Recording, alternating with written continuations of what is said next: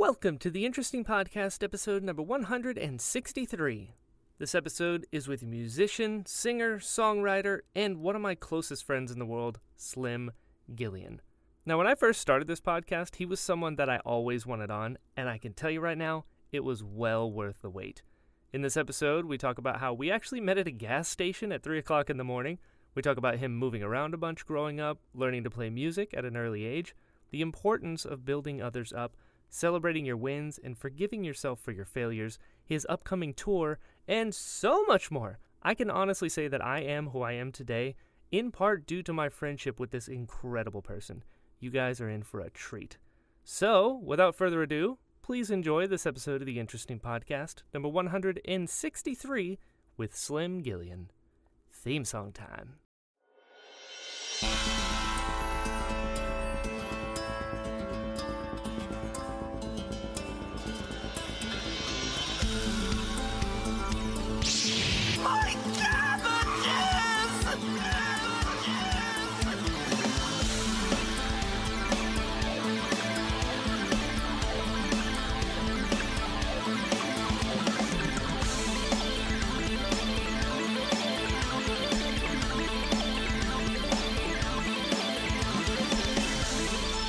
Did see, you know, the Facebook memories?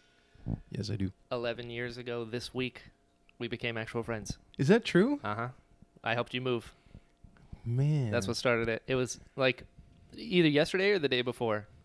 11 years ago, you were like, thanks for helping the move. We're up here in Lehigh now. And you tagged me in it. And I was like, there it is. Man, I don't miss Lehigh. Yeah. I don't blame you. I hated that house, and I shouldn't say I hated that city because I'm sure you have a ton of listeners from Lehigh, Florida. I don't know. I never get feedback from this thing, so I have no idea. Aren't all of your sponsors from Lehigh? I don't have sponsors. Like Mugs and Jugs? I should get some Mugs and Jugs sponsors. Which is a real establishment, Mugs and Jugs. Is it? Yeah. Is it what kind of establishment is it? It's like a Hooters kind of vibe. Okay, like a Twin Peaks sort of same vein, boobs and food. Tilted Kill, yeah. Okay. Mugs and Jugs. Mugs and Jugs. It's a pretty good name. Yeah. I'm just assuming. I never actually went in that crap. Oh, really? It might just be like a ceramic shop where you can make mugs and jugs. I do know it's a restaurant of some sort. Okay. That's a good... What if it isn't what you just said? What a weird name to not be. I think it's a dry cleaners. Why would you eat at a dry cleaners?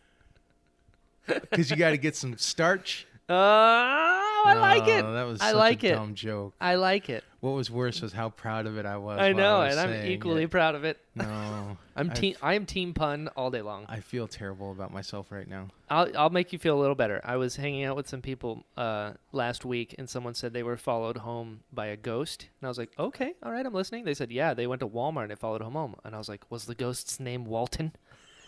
Nobody laughed. They're like, you need to leave now. And I was like, I thought it was good. The ghost of old Sam Walton. Yeah. Discounted prices. I can't do voices. Me neither. But just imagine I did. Yeah. Yeah. Insert funny joke here with a voice. Well, it's like, you're really good at impressions. Me? Yeah.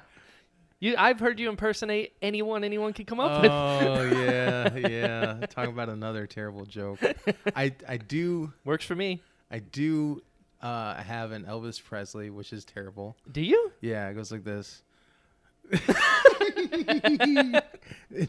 Sorry. It doesn't go like come on. that. Get in character. I can't, man. I can't look at you and do this because it's okay, so stupid. I'll turn my head. It's so stupid. Okay. It's not even a good one. Go ahead. I turn my head. It's just him saying thank you very much. Okay, that's it goes okay. like this. Thank you. Thank you very much. That's not bad. If I when I turn around, I'm like, oh, was that an Elvis impression? You'd be like, yeah. So I think it counts. And I do that, and I do Aaron Neville, and I used to do Arsenio Hall, but I was told it was very racist. Yeah, that would make sense. So I stopped doing it Yeah. Since. Yeah, probably best. Yeah, it's racism generally isn't on brand for me. Yeah. So that's a good thing. And it's a good thing. It's not a brand you want to associate. So in my defense, I was very wholesome. I was Sure. like, oh, this Oh, it is. Oh. Oh, right. Ooh. Okay, my bad. But see, that's important. Instead, you're like, I'm going to keep doing it, though, right? Truth be told, I just made that up. I really don't have an Arsenio Hall impression.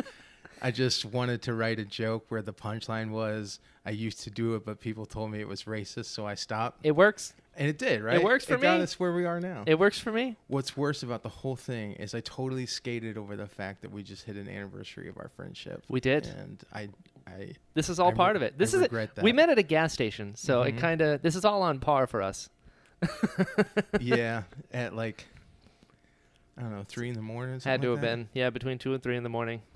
And I didn't know you. You did not, but I didn't know you didn't know me. That's how arrogant I used to be and egotistical I used to be. Yep. Well, what happened was one person knew you. Right. And you are a rock star, so you knew how to like turn it on. You're like, oh, what's up, man? You want an autograph? Except you didn't say that. No. But you had a pin in your hand, so that was kind of weird. And headshots. He had 8x10s. You just pulled them out of your pocket.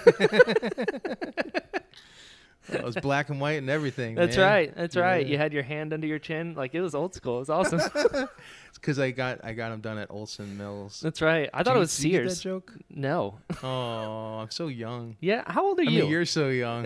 You're not that much older than me. I'm young. I'm 38. I'm only 8 years older. You're 38? Really? Yeah. Oh, older than I thought.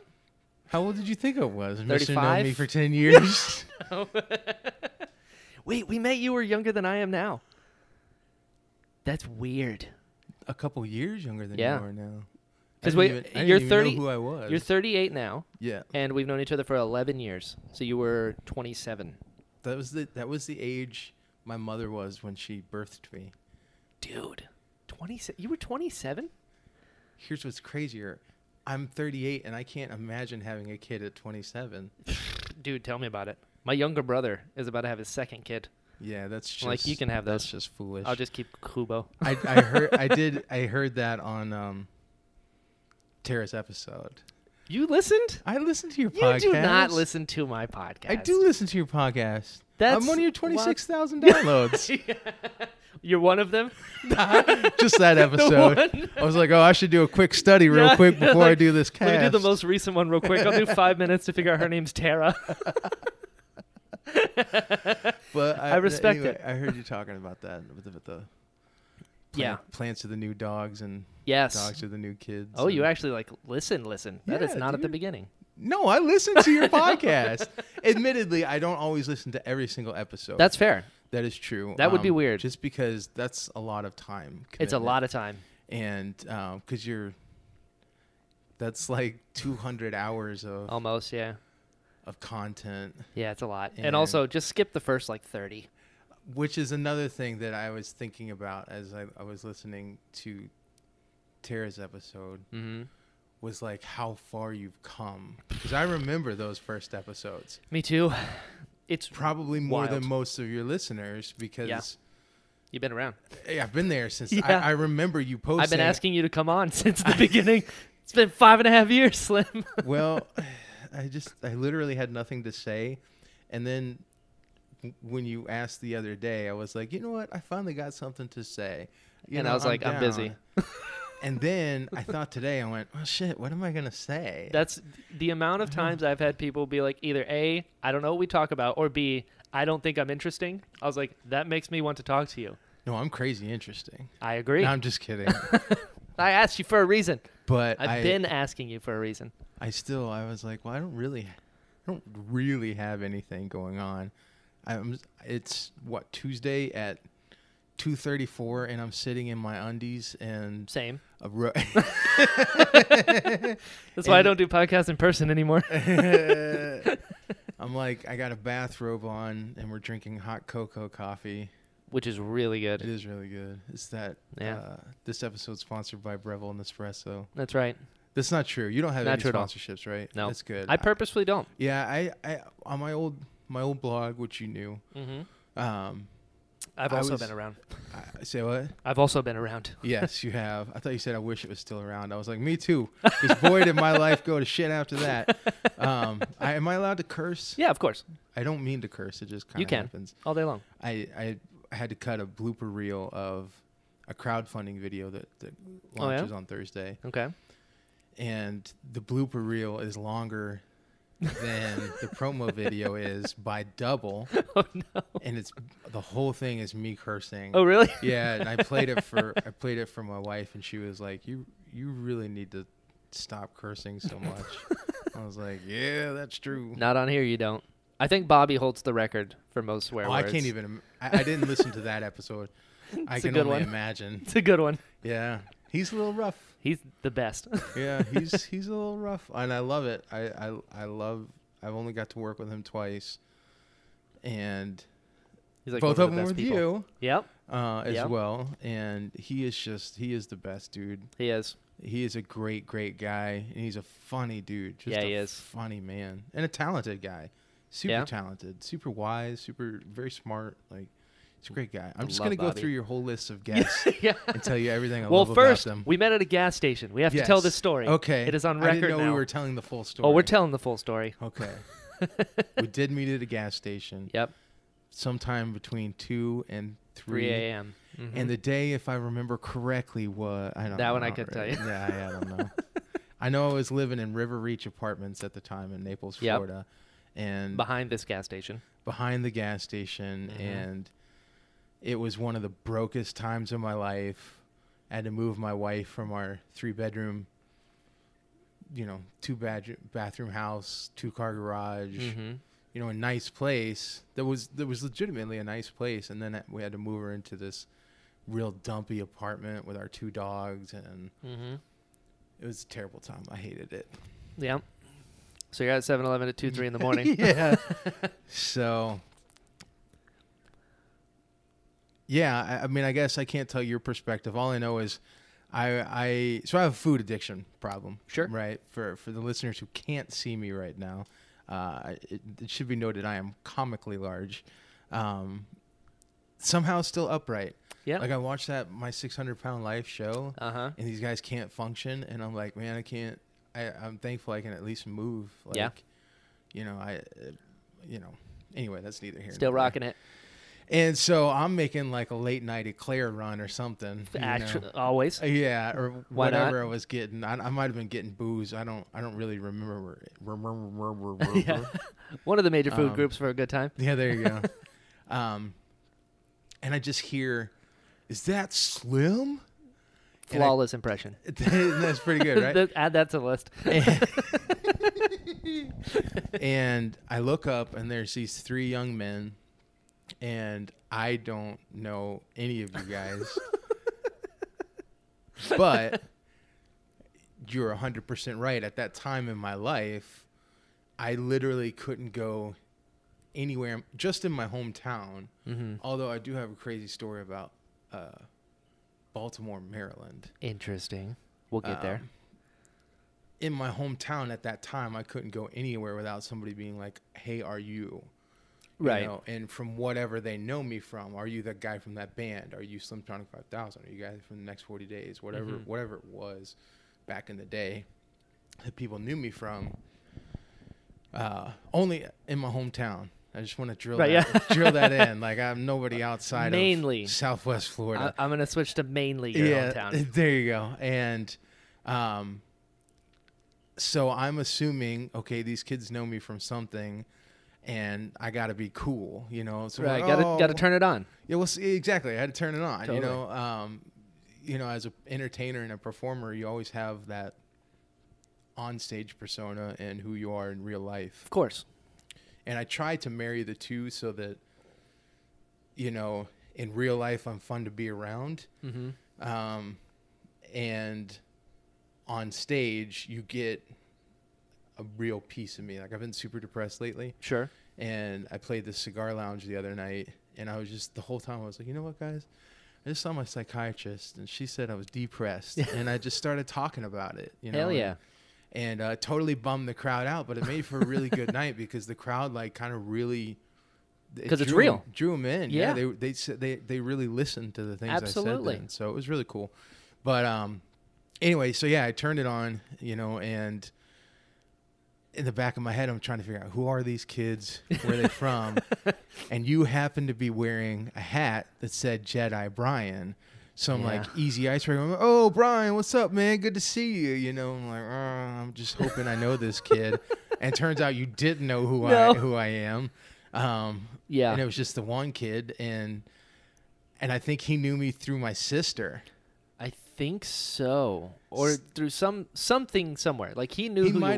He might have seen one of my bands play. I don't know, but I think he was friends with my sister, and he knew me through that. Mm-hmm. But of course, at that time, I'm so used to everybody being, oh, you're that guy. That I'm just assuming y'all think I'm that guy, and it turns out none of y'all really even knew who I was. Not that I was anybody, but disagreed. You know what's funny about that? So I had a hat with Brian on my forehead. So I was used to people calling me by my name, assuming they read my hat. So I would have strangers sometimes be like, hey, Brian. I was like, oh, what's going on? And I would just walk away. I'm like, they don't know who I am. It's because my hat. So we both. Oh, I love it. But yeah, then you guys came out to some shows. Yeah. I don't know how that happened. So here's what happened. Met you at the gas station. What did you think at the gas station when he said, "Is that Slim?" and I turned around and turned it on? What was going through your brain? I was like, "Oh, this guy's cool." Oh, come on. 100%. Why was I cool buying eclairs at 3 a.m? I didn't know what you were doing. I was also in the same place. It's like, yeah, but when you see you were someone working. I was. Yeah, but if you see people at like 3, I've been living at 3 a.m. for 12 years now. Sure. So when you see someone who's also on the road or out and about at like 3 and 4 a.m, you do that thing like, what are you doing out here? What am I doing out here? What are we doing out here? You know, so you're just like, oh, we're both just out here. Nothing good happens at this hour. Nothing good happens after 3 a.m. Can confirm. Yeah. And so I remember.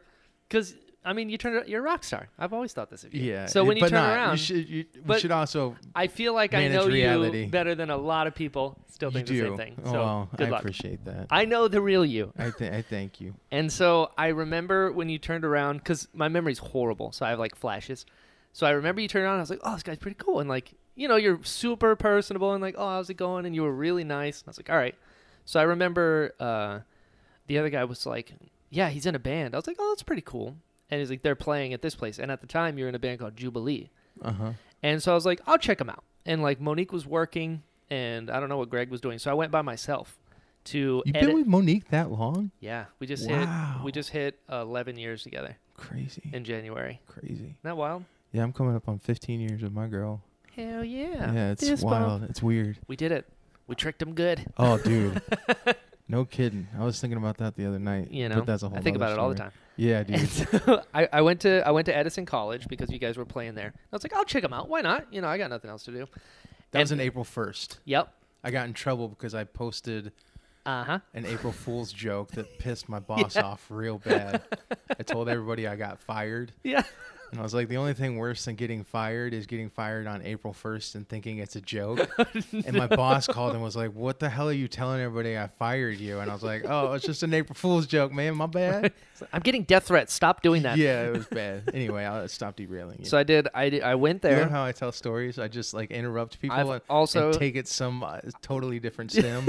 And then try to watch them get back to where we were. This is just as much fun for me because, again, ADD. I have no idea if I'm going to make it back, so we'll see. How long have we been telling the story about us meeting? 3 hours. Weird.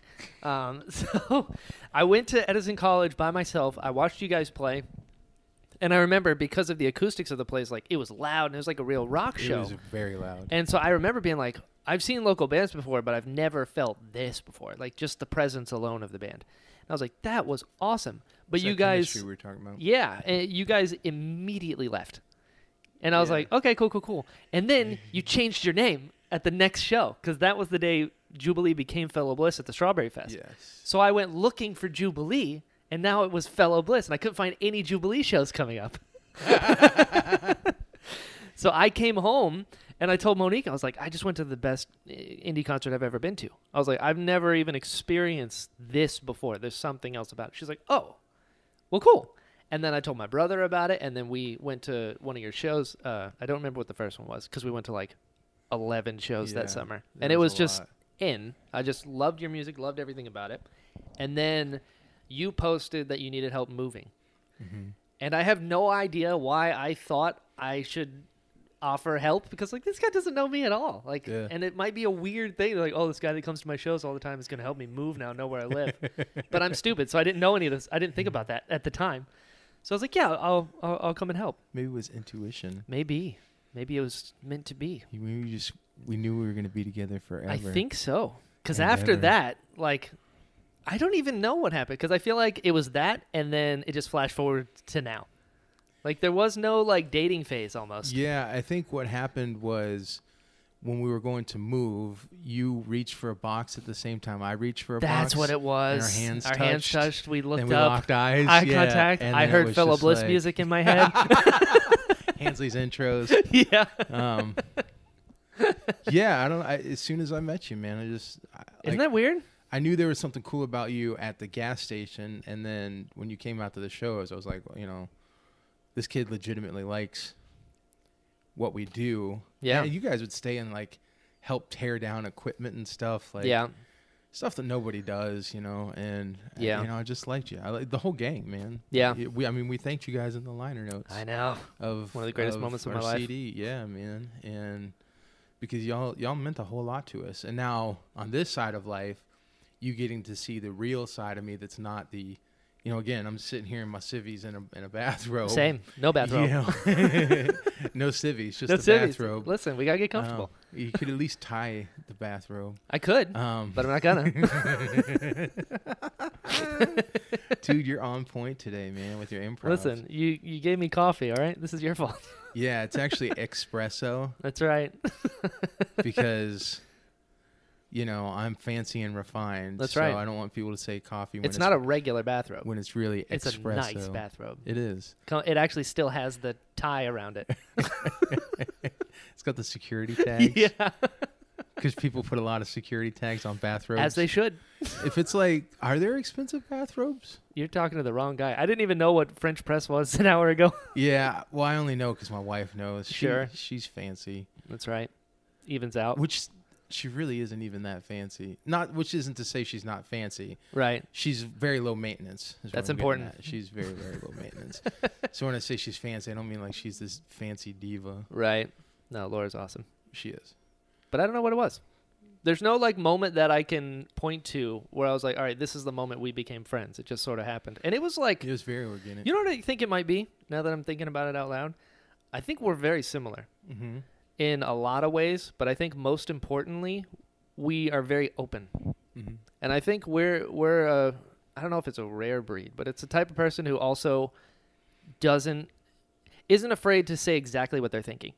In a good sense. Mm-hmm. Like, we'll tell each other how we feel about each other all the time. Sure. And I feel like that's not as common as it should be. Yeah, which is crazy to me. Yeah, it's something about that. Like, that was something, like, Bishop taught me big time, was, like, never leave anything unsaid. Yeah. It's the only thing that'll help you survive. you walked in my door today and we hugged for 45 minutes. Yeah. You know what I mean? Just laid there. I think a lot of guys get, you know, because at a young age, you know, it's, you know, you want to fit in with the crowd. Mm-hmm. And when you're dealing with that, especially in the era I grew up in, Sure. you know, I'm physical touch is my love language. I Sure. don't mind hugging my homeboys. I'll kiss my homeboys. I don't even care. I've seen it. Yeah, I don't care. You know what I mean? I'm like, I want to express my love to you Mm-hmm. because I love you. I genuinely love you. And of course, that's kind of frowned upon when you're a kid Right. because kids don't know anything. Sure. Yeah. You know what I mean? And, you know, and so I think a lot of people still deal with it today. And I know 40-year-olds, 50-year-olds, man, if I try to hug them, they get all weird. You know Yeah. what I mean? They're like, oh, you know, I don't hug guys, you know, and I'm like, come on, man. Yeah, I know. It must be, you know, miserable being that homophobic. that- Right. that Like, you know, can't it's hug another it's really man. nice. Yeah, Like, right? that- Like it's when I was hugging you, I was like, oh, you smell nice. And Yeah. when you talked, the voice that, like, the low end of your voice was coming through your skull that was touching It's my like, skull. mm. Yeah, and It's it was just like magic. this beautiful, like, natural reverberation moment. in my head. Yeah, it was It's a beautiful. moment. I I'm agree. like, you miss these times when you can't hug your homeboys. We Yeah. should start a hug your homeboys campaign. We should. Hashtag hug your homeboys. Hug your We'll make homeboys. shirts. Yeah, We'll figure it out. yeah, I'm into it. yeah. I like it. I'm I gonna be think honest with you. I'm probably not gonna do it. right. Me neither. Not that I don't want to. I do want to. I actually, maybe I'll make that a merch shirt coming up here soon. There you go. It'll be an unspoken thing that, like, if you know, you know. Yes. You know, it's like if you see me or Slim, just say hug your homeboys, and we'll be like, yeah. If people don't understand what it is, I go, clearly you don't listen to the Interesting podcast.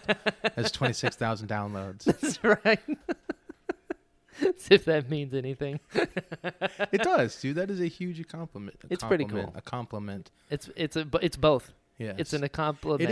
It's an accomplishment, but it's a compliment to your. And we're making up words to yourself, where, you know, that is the proof that your hard labor has fruit. It worked. You know what I mean? So I'll give you that. You know, it's got to be a good feeling when you see that number and go, man, this is really cool. It is cool. You know what the coolest thing is? The biggest thing I get out of it? One, I'm making friends, which was something I didn't have growing up. But now I do have them, which is, right? Another reason we probably gravitated toward each other is I want people to know these people. Yeah. You know, like I want, like the most recent episode from this one would have been Danica. And the one before was Tara Platt, and before that. If you know, like, Tara's work as a voice actor and all this other stuff, you probably don't know all this other stuff she's done that she herself has produced that she loves. I want you to know Tamari from Naruto also made What a Lark. Right. So if I can bring the passion projects of these people to a bigger light and be like, you like this person, you're going to like them even more when you get to know them as a person, not necessarily as this one role. Yeah, that on. People exactly. People think they know who... You know, like, people will be like, Will Smith is so smooth. And I'm like, when have you ever met him? Right. Just because he was smooth on Men in Black doesn't mean he's smooth in real life. You know what I mean? Do you have a celebrity? Like, it's hard. I'm sure it's hard for you because you've also kind of tasted a little bit of it. But do you have a celebrity that's, like, genuinely impacted your life? Oh, yeah, man. Me's Will Smith. Kid you not? Is it really? Yeah, it's my guy. Since I was, like, 8, he's been my hero. I didn't know that. Like, there's nuggets of wisdom that Will Smith has said that I live by today. Huh. Isn't that weird? That's not weird. Like, the fact that you brought it up. No, that is weird. That's strange. Yeah, Will Smith is, like, my guy. Interesting. I did not know that when I said that. Yeah. I was, like, 8 years old. It was the Nickelodeon Kids' Choice Awards. And he won the Wannabe Award, which was the person who kids most want to be. Interesting. And I was like, all right, cool. And in his speech, he talked about 2 things. He's like, I want to give 2 pieces of advice. One of them was, you are who you hang out with. He's like, so understand that if you're around a bunch of people. I hang out with you. Exact same. He's like, so if you're around people who are constantly putting each other down, you're never going to get up and stuff like that. He also said, you need to take up 2 things. It was like reading and running. Get good at those 2 things. And he said, because reading, you are always learning all the time. You want to be reading all the time and learning and getting bigger. And he says, running, because there'll be a part of you that wants to stop running. But if you can beat that and keep going, you'll be capable of things you never knew that you could do. And it was all about, like, not giving up. Clearly, I did not listen to that particular speech because I do not read nor run. I have asthma, so I was like, I'm going to just do the first one. Do you have your mom write a pass to Will Smith? She should have. It's like... I mean, he's got a book coming out later this year, so I'm, like, really trying to get him on the show. And then I'll be very cool for the first, like, 5 minutes. Do you know that you're 1 degree of separation from him? Because I have direct contact with Will Smith. Do you? No, come on. Come on, dude. You can't play with this. Get the crap out of here. Greg shook his hand once. What? Yeah, he came and saw the troops one time and, like, shook everyone's hand, and Greg was one of the people. And I was like, nice. Don't wash that hand till I see you. Yeah, right. No, I don't know Will Smith. I will one day. I believe that. I just want to be like, thanks.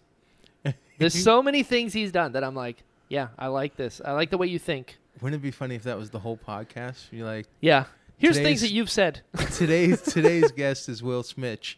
Yeah. Here, let's get to the episode, and then you're like, hey, Will Smith, and he's like, hey, and you just go, thanks. That's all the time we have for now. Exactly. Or on the flip side, I'll be like, do you remember in the year 2000 at the Nickelodeon's Kids' Choice Award? You said these things. Did you ever get the pass from my mom that says I don't have to run because I have asthma? Yeah, exactly. I got a doctor's note and everything. Like, is it cool that I didn't run? But I read. I don't read either. No. I stopped that. So it's like, it was super influential to me. That's right. I didn't necessarily I feel like I've let it. you down.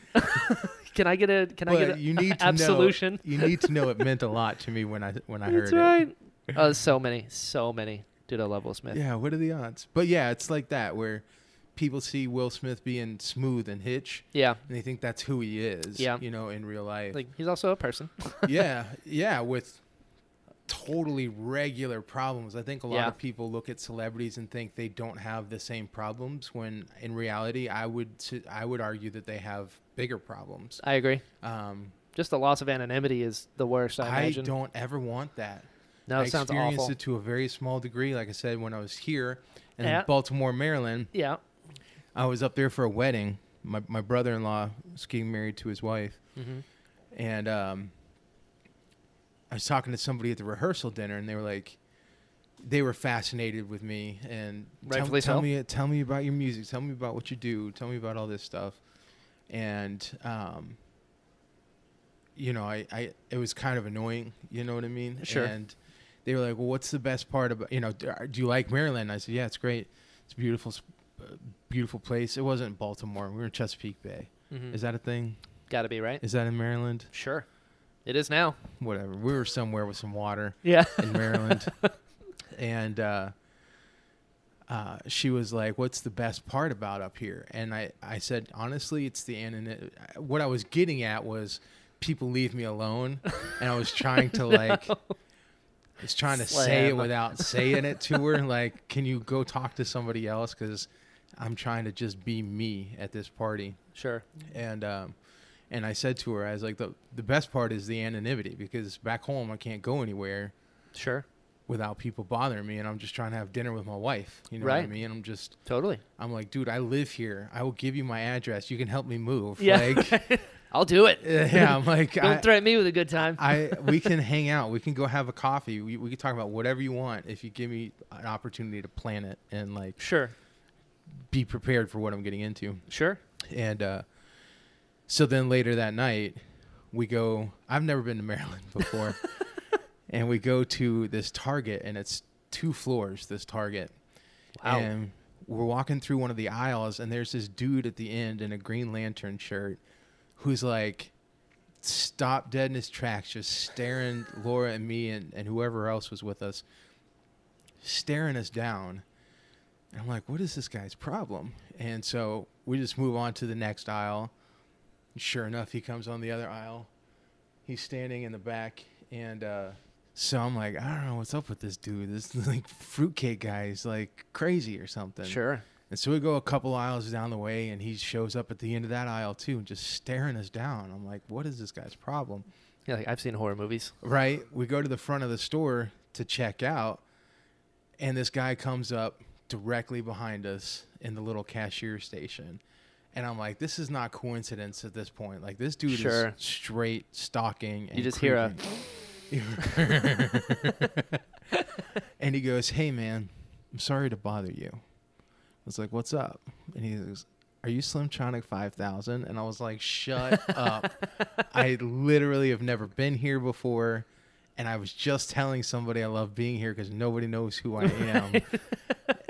And it was the weirdest thing because I don't have that kind of clout at all. It was just he knew me from my old website and blog, and you know, he was a subscriber and a follower, and his name was Kelsey was the guy's name, and so we took a picture together. He asked for a picture and autograph and all that crap, and you know, of course, we're like, yeah, absolutely, and we told the story online. You know, it was it was a cool encounter, but it's better than him being like, we've been trying to reach you about your car's extended warranty. But I can't imagine that on a large scale. We've been watching that Britney thing. The Britney Spears thing. Like, what do you expect? Yeah. You know, this girl was put into this as a child, you know, and, you know, of course she's got downfalls, man. Of course. She's just a regular human, you know, so she's going to deal with the same emotions, but plus can't go anywhere. Yeah. You know, can't do anything. Nothing. And, you know. For decades. For her whole life, man, pretty much. Yeah. It's so rough. I can't, you know, I know before, you know, we were talking about Bo Burnham, you know, and his ability to vocalize that and his vulnerability to be able to talk about those kind of things on a large scale, and not just talk about them, but use it as part of his art and as part of his comedy and as part of his act. That's huge. I can't imagine what these people go through. I don't want it. No, it'd be the worst. I almost don't want to be on this podcast because the 26,000 downloads. It's going to tank now. That's always been in the cards, you know.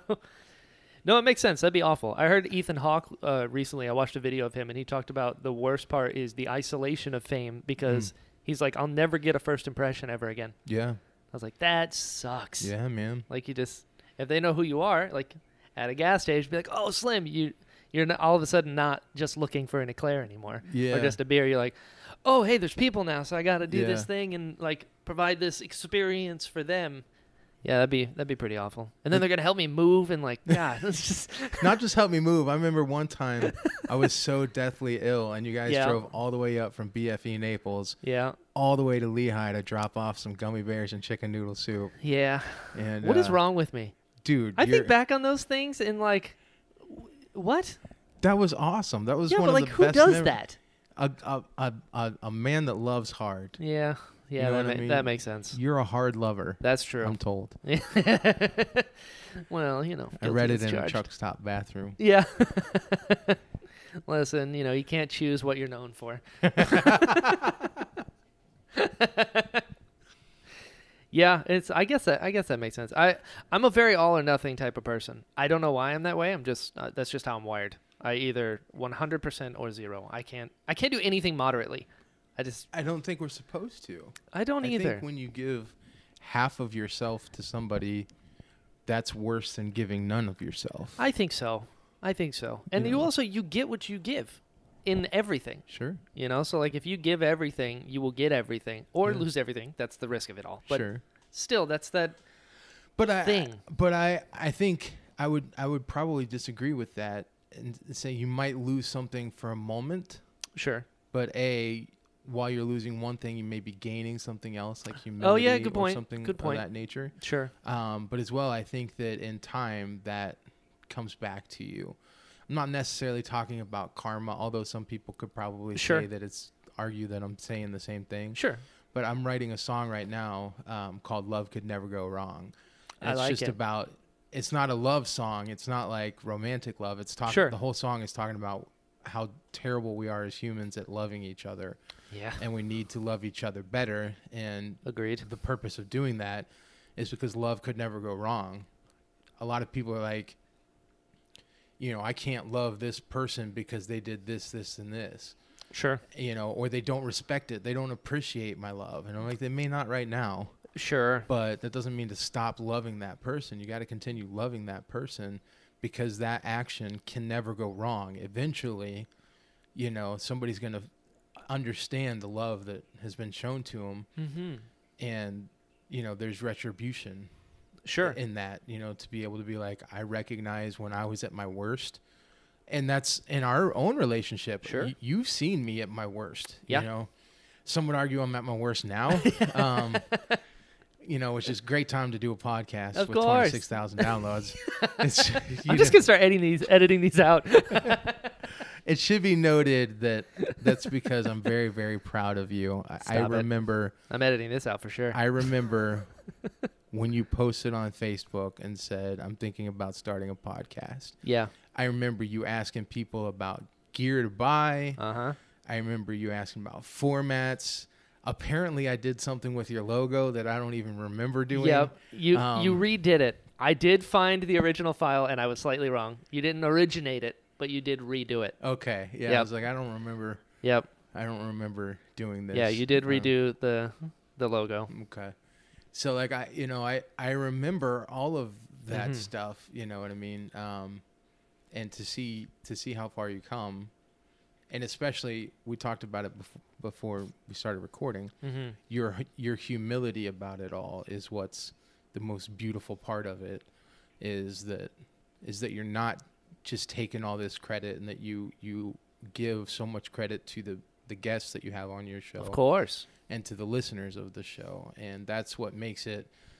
That's that chemistry, man. That's that chemistry. Is like I like listening to your podcast because it's real and it's raw and it's organic. Yeah. And it's humble, man. It's not even just you, like the guests as well. Like I've never heard an episode where somebody was just so full of themselves. Sure. That they want to hear their own voice, and that's the reason they did the podcast. You know right. what I mean? Like they're people that genuinely are interesting people. Yeah. You know what I mean? And they have to be. So I keep throwing that number up just to be goofy. Yeah. But it is something to be proud of.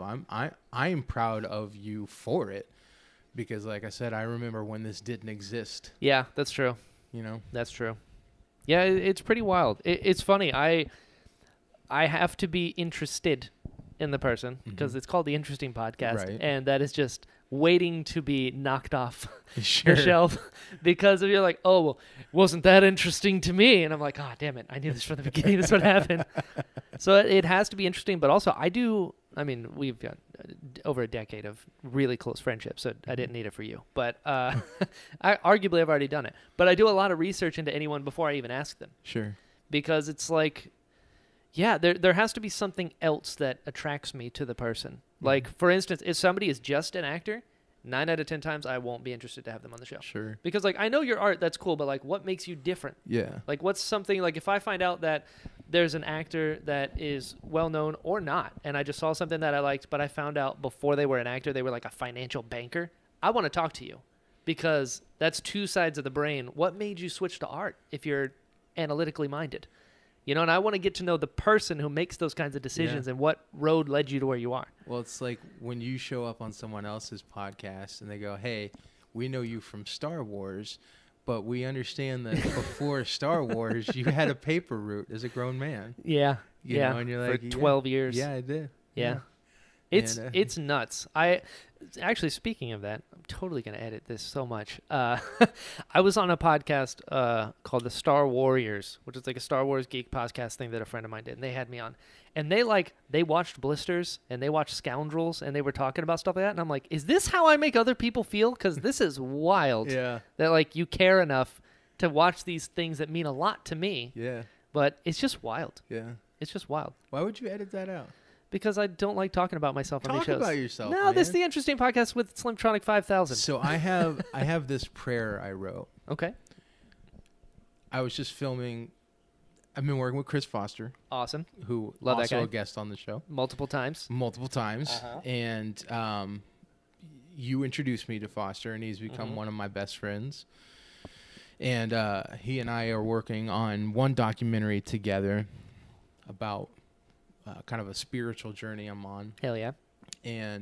But he's also working on a documentary for this tour that I'm hopefully going on towards the end of this year. Awesome. And we were just talking about this prayer.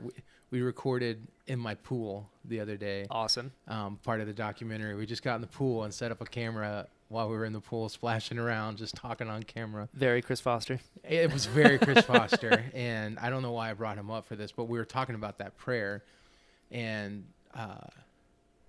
part of the prayer, it says, and I use the term prayer very loosely. It's a meditation. It's a devotion. It's a prayer. Mantra, kind of. Mantra. It's whatever you want to call it. It's what I use to kind of remind myself how I should live my life. And part of that prayer says, I must always be celebrating my wins and forgiving myself for my failures.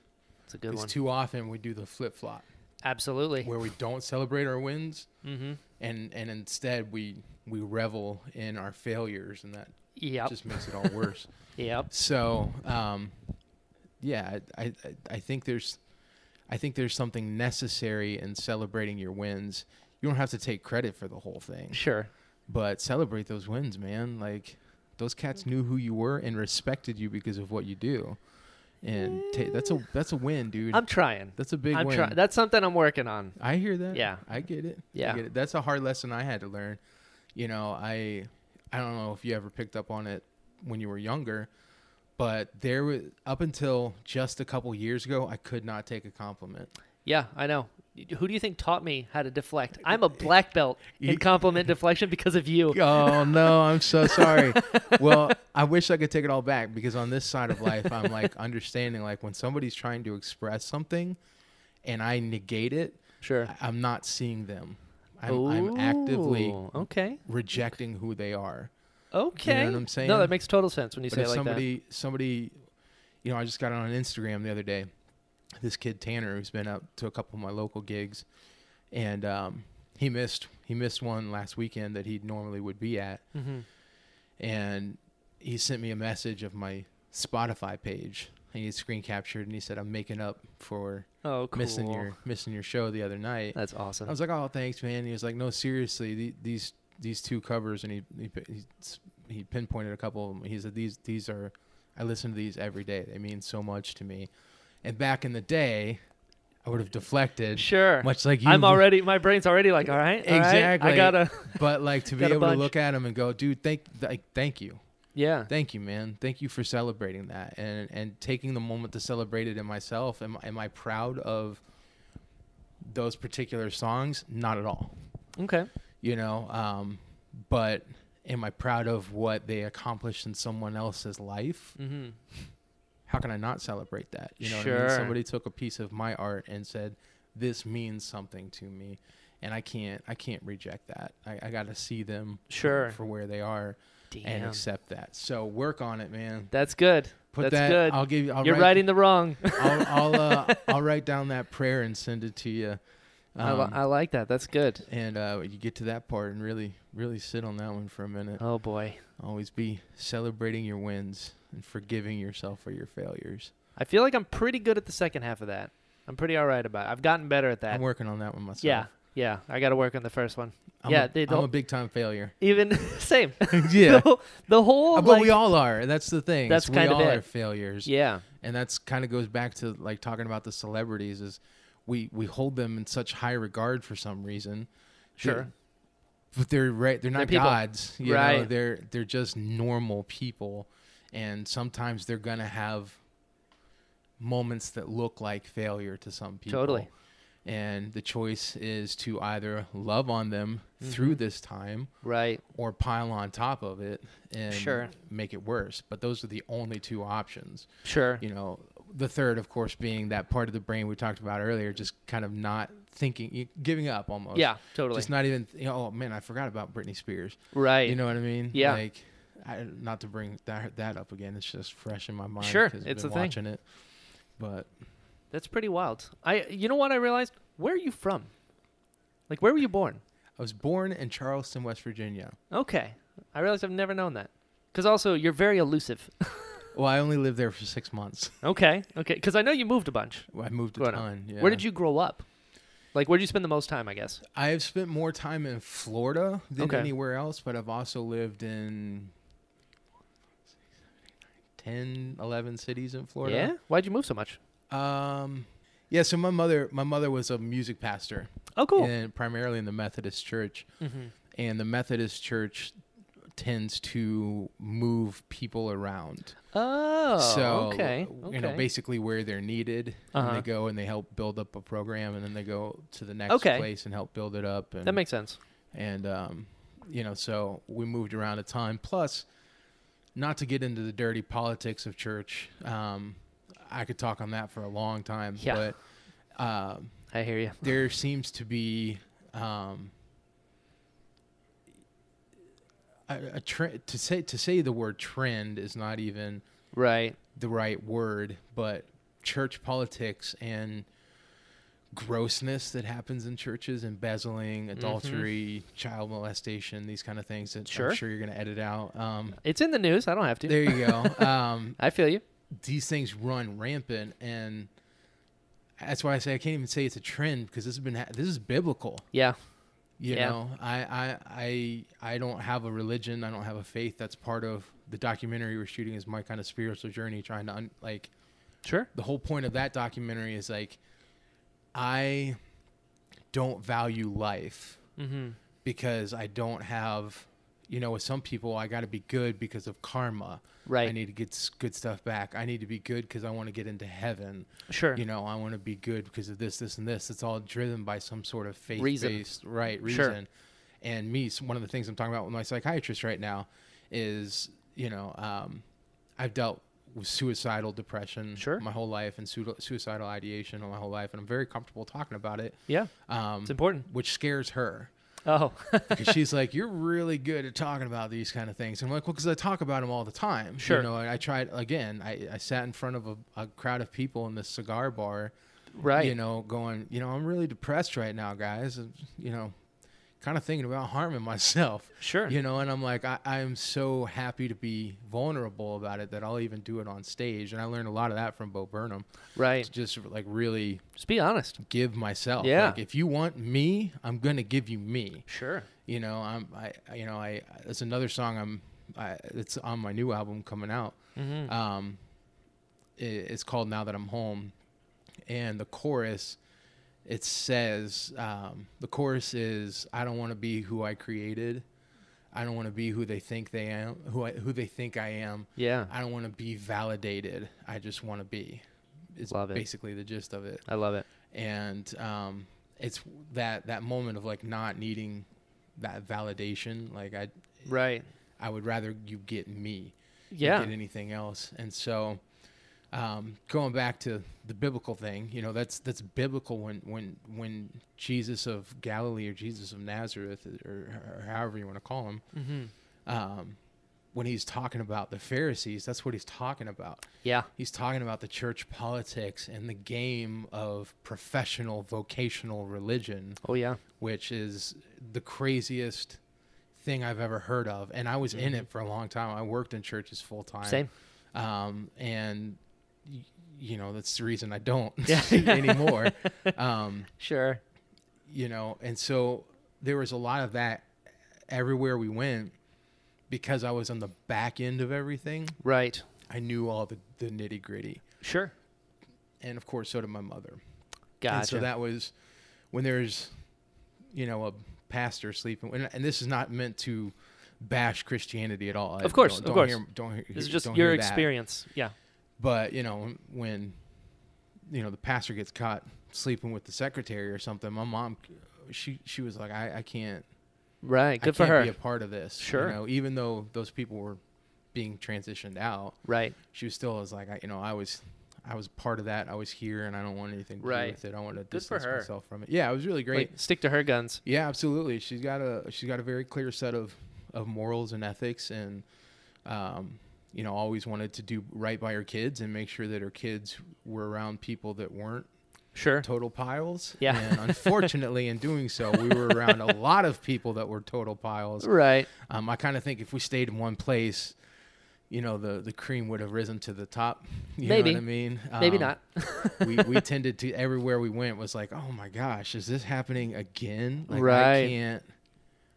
I can't deal with this anymore. And that's part of why I left the church ultimately. Sure. And I did marketing. I did church marketing. And so it wasn't like, although at one point I was preaching, but in my younger years, that makes sense. Yeah, it's stuff's wild, man. Life is crazy when you think back on it. Life is insane. It makes no sense. Anything can happen. You can switch it all whenever you want.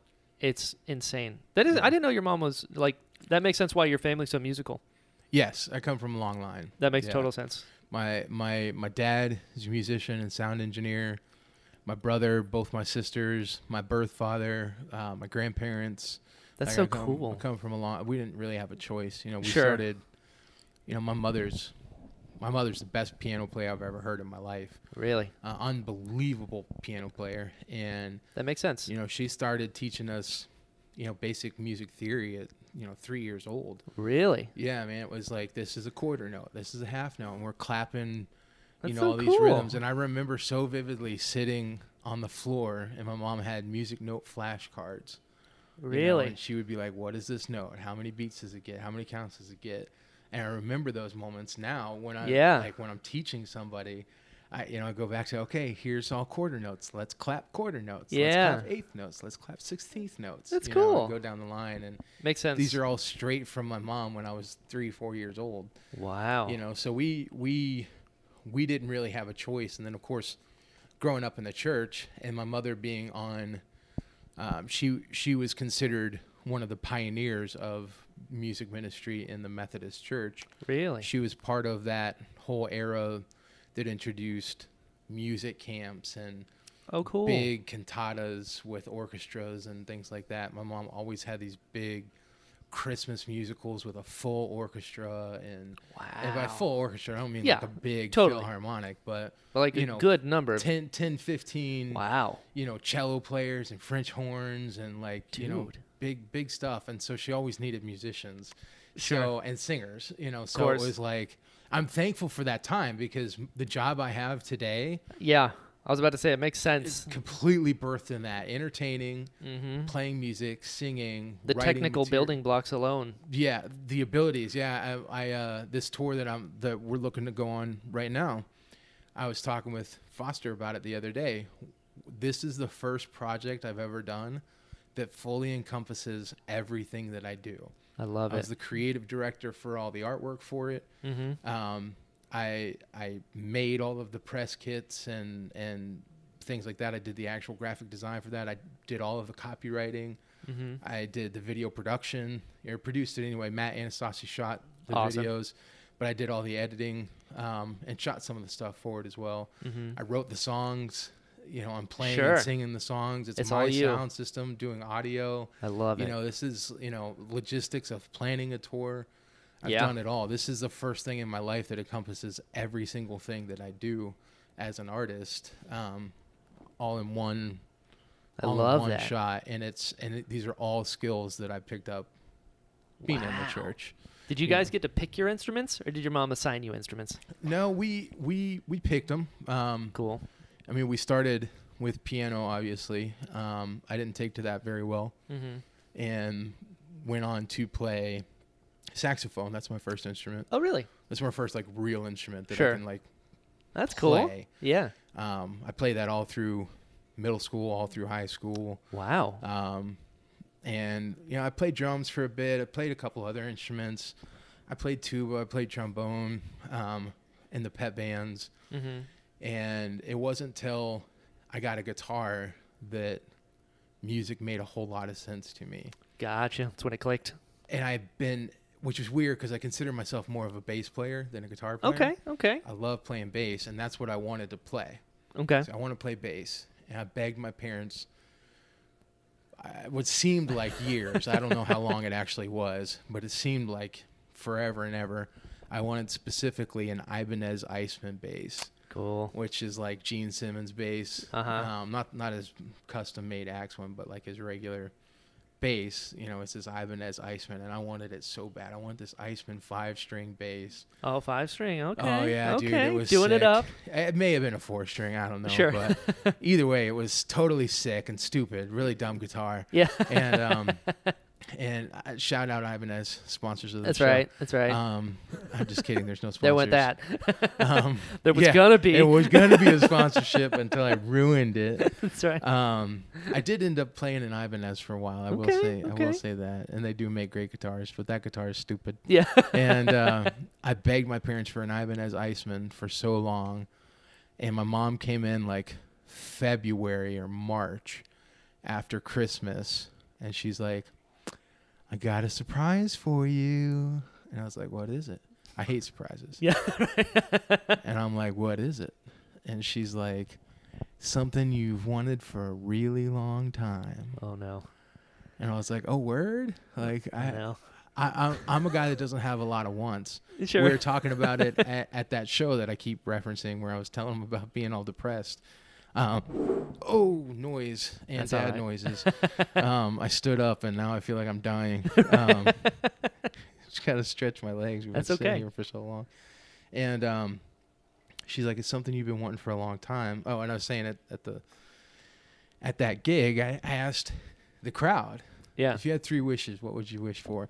Now, who does that in the middle of a show? Sunshine 5000. Let me just stop and go, hey, man, what would your wishes be? Number 1, more wishes. Yeah, and that was my only caveat is you're limited to just 3 wishes. You can't. Number 2, more genies. And I told them, I said, I know what my first 2 wishes would be. I can't for the life of me figure out a 3rd wish. Sure. To this day. That's one of the things that plagues me is I only have one more option for a wish. Right. What's it going to be? And I don't know. I'm not a guy who wants a lot. A Mountain Dew, I guess. I'll have a Coke. Yeah, I'll have a Coke. And bad joke. Great movie. Bad joke. Great movie. Yep.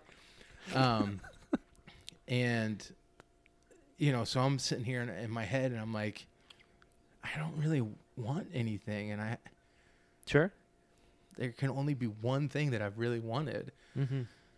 But I knew there's no way they Right, got yeah. me this bass guitar. And she was like, well, it's made of wood and it's got strings on it. And I started losing my mind. Oh, no. Because I'm like, my parents got me an Ibanez I don't bassman. like this story anymore. I was like, or an Iceman. I was like, this is so great. I'm so excited. And she pulls out this cheap Samick acoustic 6-string guitar. Oh, boy. And I was like, for real? Like, I don't want this. Like, I don't want an acoustic. I want to play in a rock band. You know, I want this flashy, you know, Sure. You know, ROCKSTAR looking guitar. bass. Yeah, Yeah. man. And she was like, you know, well, learn to play on this, because if you can play guitar, you can mechanically play bass. Right. And learn on here, and then, you know, if you stick to it, we'll get you a bass. Later, I found out it's because a lady that she knew had bought a couple guitars for her kids Okay. for Christmas. Sure. And they didn't touch them. Perfect. So she was just trying to get rid of her guitars. Yeah. You know. And so my mom made a lowball offer and Sure. was like, well, will you take this? Yeah. And I'm glad she did, though, because guitar was the first instrument where I could see music. Right. Does that make sense? Absolutely. Like, That's when it really clicked for you. yeah, and you know, and I, you know, my mom accused me of sleeping with a guitar and taking a shower with a guitar, and I pretty much did. I mean, I always, even now, you know, before you came over, I was just working on some new music. I was, you know, playing my guitar. There's not, other than the 4 years I was in Colorado, I play guitar all day, every day. I love you know, it. it's what I do, and of course, I consider myself a bass player. that's so funny. Still to this day, I never get work on bass. I know you as a guitar player. Yeah, people only do, because I never get work Yeah. on bass. Other than recordings, like studio and session work, I get bass work. But Sure. other than like stage time, I never get to play bass. Except for Sheena Brooke. I was playing Right. bass with her for a little while. And that was awesome. Like, talk about fulfilling dreams. Like, Right. playing bass with a real rock star. Yeah. And That's so cool. but I'm grateful they did, because, you know, it launched Everything. an ability with music that translates, man. Because I remember being in jazz band Mm-hmm. in high school, and I played baritone sax, and we got to this one song that has a bari sax improv solo in it. Sweet. So there's nothing written. No, it's just a black bar. Yeah, Yep. it's like I've it been just says bari sax solo. And my band director, Sam Hayward, love that man. I don't think he's still around, but he was one of the most influential band directors I ever had. Cool. And I remember him just being like, "Oh, just cut loose and play." Yeah. And it didn't make sense to me. Sure. I was like, "But there's nothing to play. Right. There's no music on the It's like, page." what do you mean? Yeah, and he's like, "Just make it up." And I'm Yeah. like, how do you just make up music? And Sure. he'd be like, how do you think the music got there in the first place? Yeah. Somebody made it up. And I didn't have the ability to do it. I couldn't improv at all. I couldn't, Sure. didn't even register in my head. I've been there. Guitar, especially when you're playing a lot of lead work, Yeah. which I hate that word, but Yeah. that's a whole nother podcast. You have to be able to improv, and you learn very quickly as you're running scales Mm-hmm. how to improv. And so now anytime I pull my sax out, you know, I can rip improv on it. I'm like, man, I wish I could have done that when I was a kid. Yeah. It just didn't make sense to me Totally. back then, Mm-hmm. the way that it does now. And I only got that because of That's that, so cool. that stupid. I've been in that exact position. I played trombone for 7 years, Mm-hmm. and then I did jazz band for 3. It was either 2 or 3. And yeah, there are sections when it's like improv things. I'm like, what?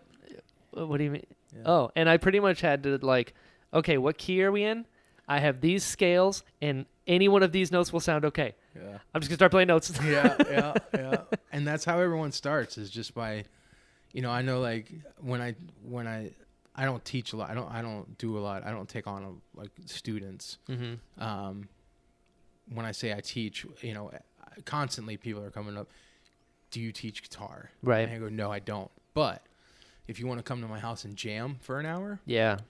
come. Sure. And I'll play some licks. And if you want to know how to play that lick, Mm-hmm. I'll stop and teach you how to play that lick. But I'm not, I don't have the patience to Sure. really teach people, which sounds so.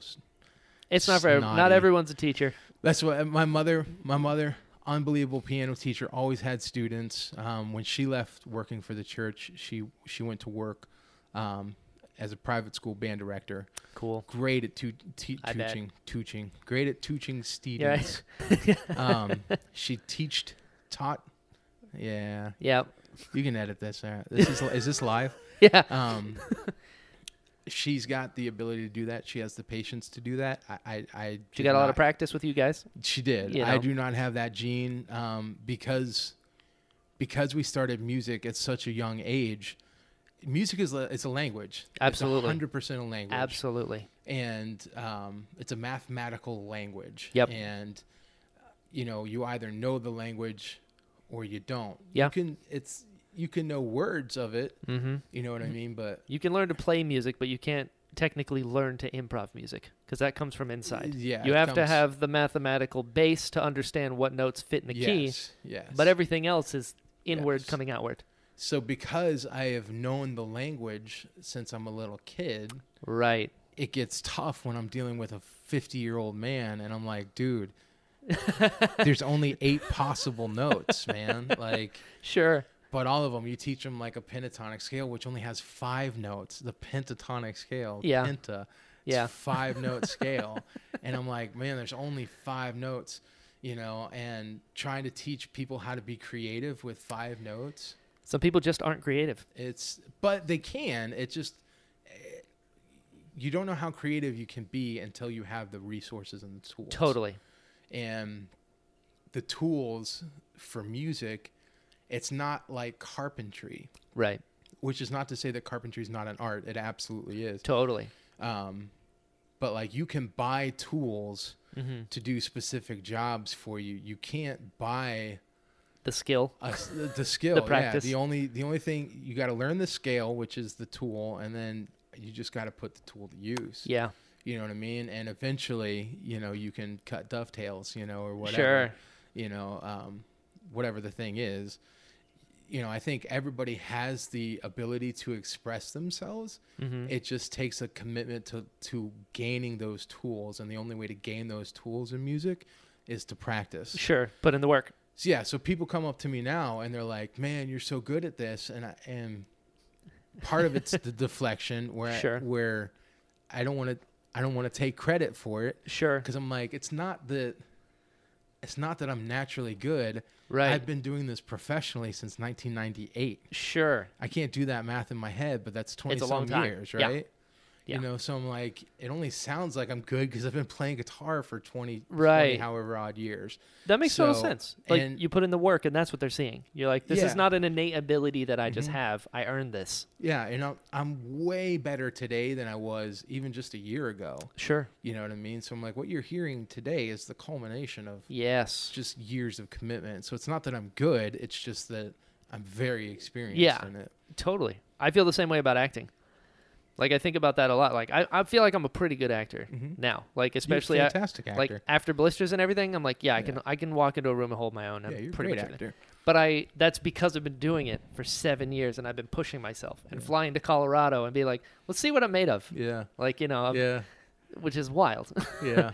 But I guess with any sort of craft, that's kind of how it is. It's all, how much are you putting into it? Yep. How long have you been practicing and stuff? So it makes total sense that you've been playing for that long, because I will say it, you're the best guitar player I've ever seen. And I've seen you perform, and I've heard it, and like there's that magic that you have, that improv where you just can go. It's you. Bishop was the best drum player I've ever seen. Yeah. And then, it's like all of these people that have been doing it for that long.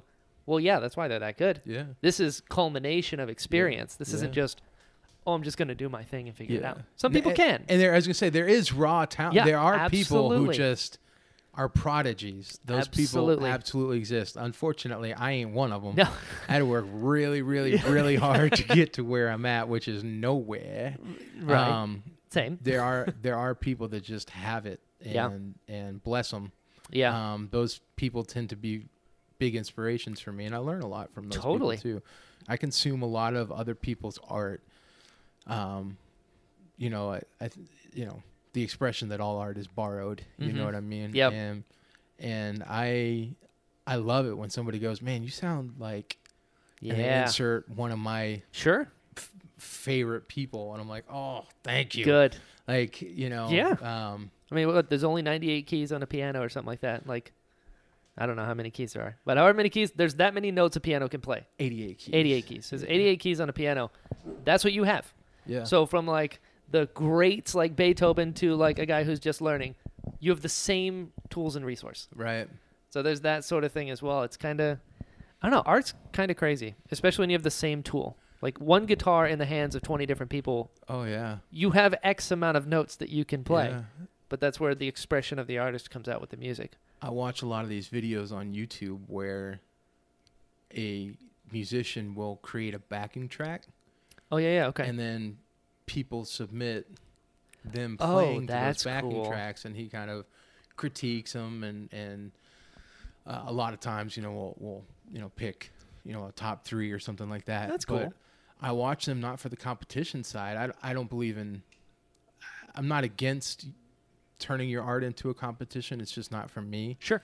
I've only done 2 band battles in my whole life, and I felt gross about both of them. Yeah. I won both of them. Right. Or my bands did anyway. Sure. And you know, I've always been like, oh, I hate that I did that, but it did help my career. Sure. I don't like turning my personal art into a competition.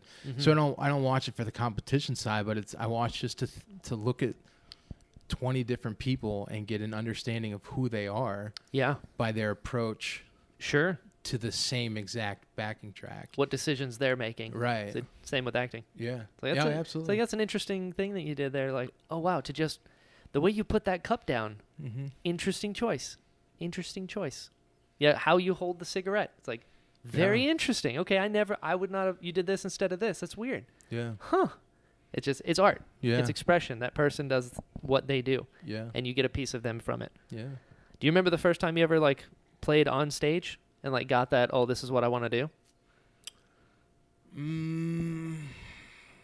Yes, I do. Yeah. I was in one of my mom's worship bands. Cool. And there was a conference that was going on in Spartanburg, South Carolina. And they played at whatever the little arena there is where the college team plays basketball and such. You know, about the size of Hertz Arena. Sure. A little smaller, I think. Few thousand seats, though. Right on. It's good size. Yeah, not a small room. No, it's not a small room. It's by an any arena. Stretch. It's a small arena. Yeah. And so my mom's worship team was this featured. We did all the worship for this conference. Cool.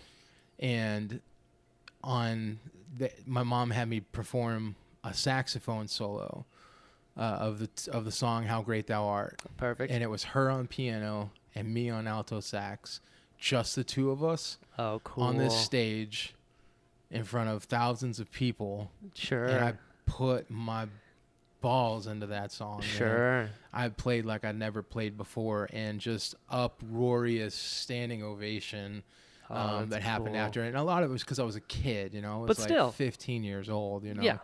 I was just a kid. It's and the same heart, the first time I experienced large-scale appreciation of what I do. Totally. That wasn't inside of the walls that I was used to. Sure.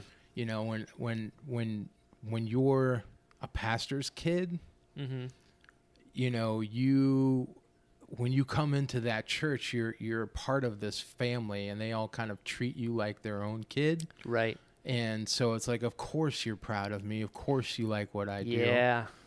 But this is thousands of other people who never heard of me before, you know, and to get, you know, validation from them and to be respected in that manner, right. You know, was like, this is what I'm.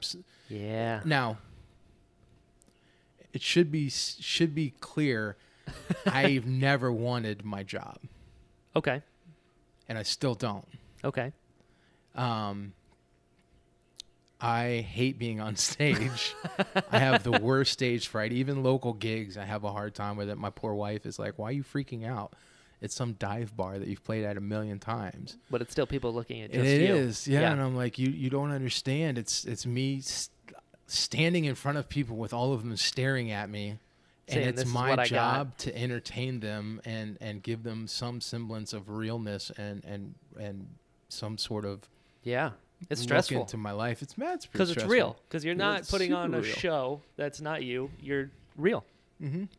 And so in that moment, it wasn't, oh, this is what I want to do. Mm-hmm. In that moment, it was, this is what I'm supposed to do. Yeah. And I fought it for a while, man. I was here in Florida and I went crazy and I ran away to Colorado for 4 years. Mm-hmm. And for 4 years, I didn't even sing in the shower. Like, Damn. I didn't pick up a guitar. That breaks my heart. I didn't do it. It broke my heart too. I didn't realize it at the time. Yeah. It almost killed me. Yeah. And because I was just actively rejecting who I was and what I was supposed to do. Yeah. And it literally almost killed me. I don't know where I was going with this. Getting on stage when you realized this is what you wanted to do. Oh, so I was watching Jeff Garland. You know Jeff Garland? Uh-huh. So I was watching his most recent stand-up special that came out a couple years ago. And in it, he talks about some parenting advice that he gave his sons. Mm. And he's like, do what you're good at. Don't chase your dreams. Which is so anti what you're told as a kid. Yeah. You can do anything. You can achieve anything as long as you put your mind to it. Sure. And you can be whoever or whatever you want to be. And he was like, I reject that.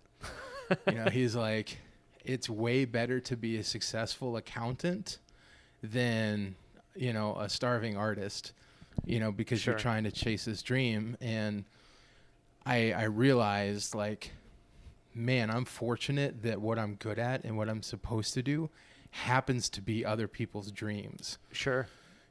Which is not to say that people don't have dreams to be some high-level accountant. I'm sure that Absolutely. everybody who loves accounting and is meant to do accounting, they want a big multi-million-dollar budget to work with and all this stuff. I'm sure for some people that's their dream. Totally. But it was one of the best piece of advice that I had ever heard, was because at the time I was trying to be a film producer. I remember. Specifically a DP. Yep. And to a lesser extent a director. And that's part of what I moved to Colorado to do. And I'm just not good at it. You know what I mean? You're not as good as maybe you wanted to be. I have moments, but I recognize that it may not be your biggest strength. Right. Yeah. And I recognize that, which was great lessons learned, because it reminded me I'm a better producer than I am director and DP. Sure. And that still took me some lessons to learn. The first time we first shot blisters. Yeah. First blisters now wasn't entirely my fault. No, that was a majority my fault. I'll take credit for that one. It was a team effort of Yeah. suckness. Yeah. And it's a multi-level failure. We failed as a team. Yeah, we did. And but again, that's like what I was talking about earlier. Yeah. You can't look at it as something you lost. It's Sure. something I gained from that is, what, I'm really good at putting the pieces together. Yeah. And I should focus on that aspect Sure. of it.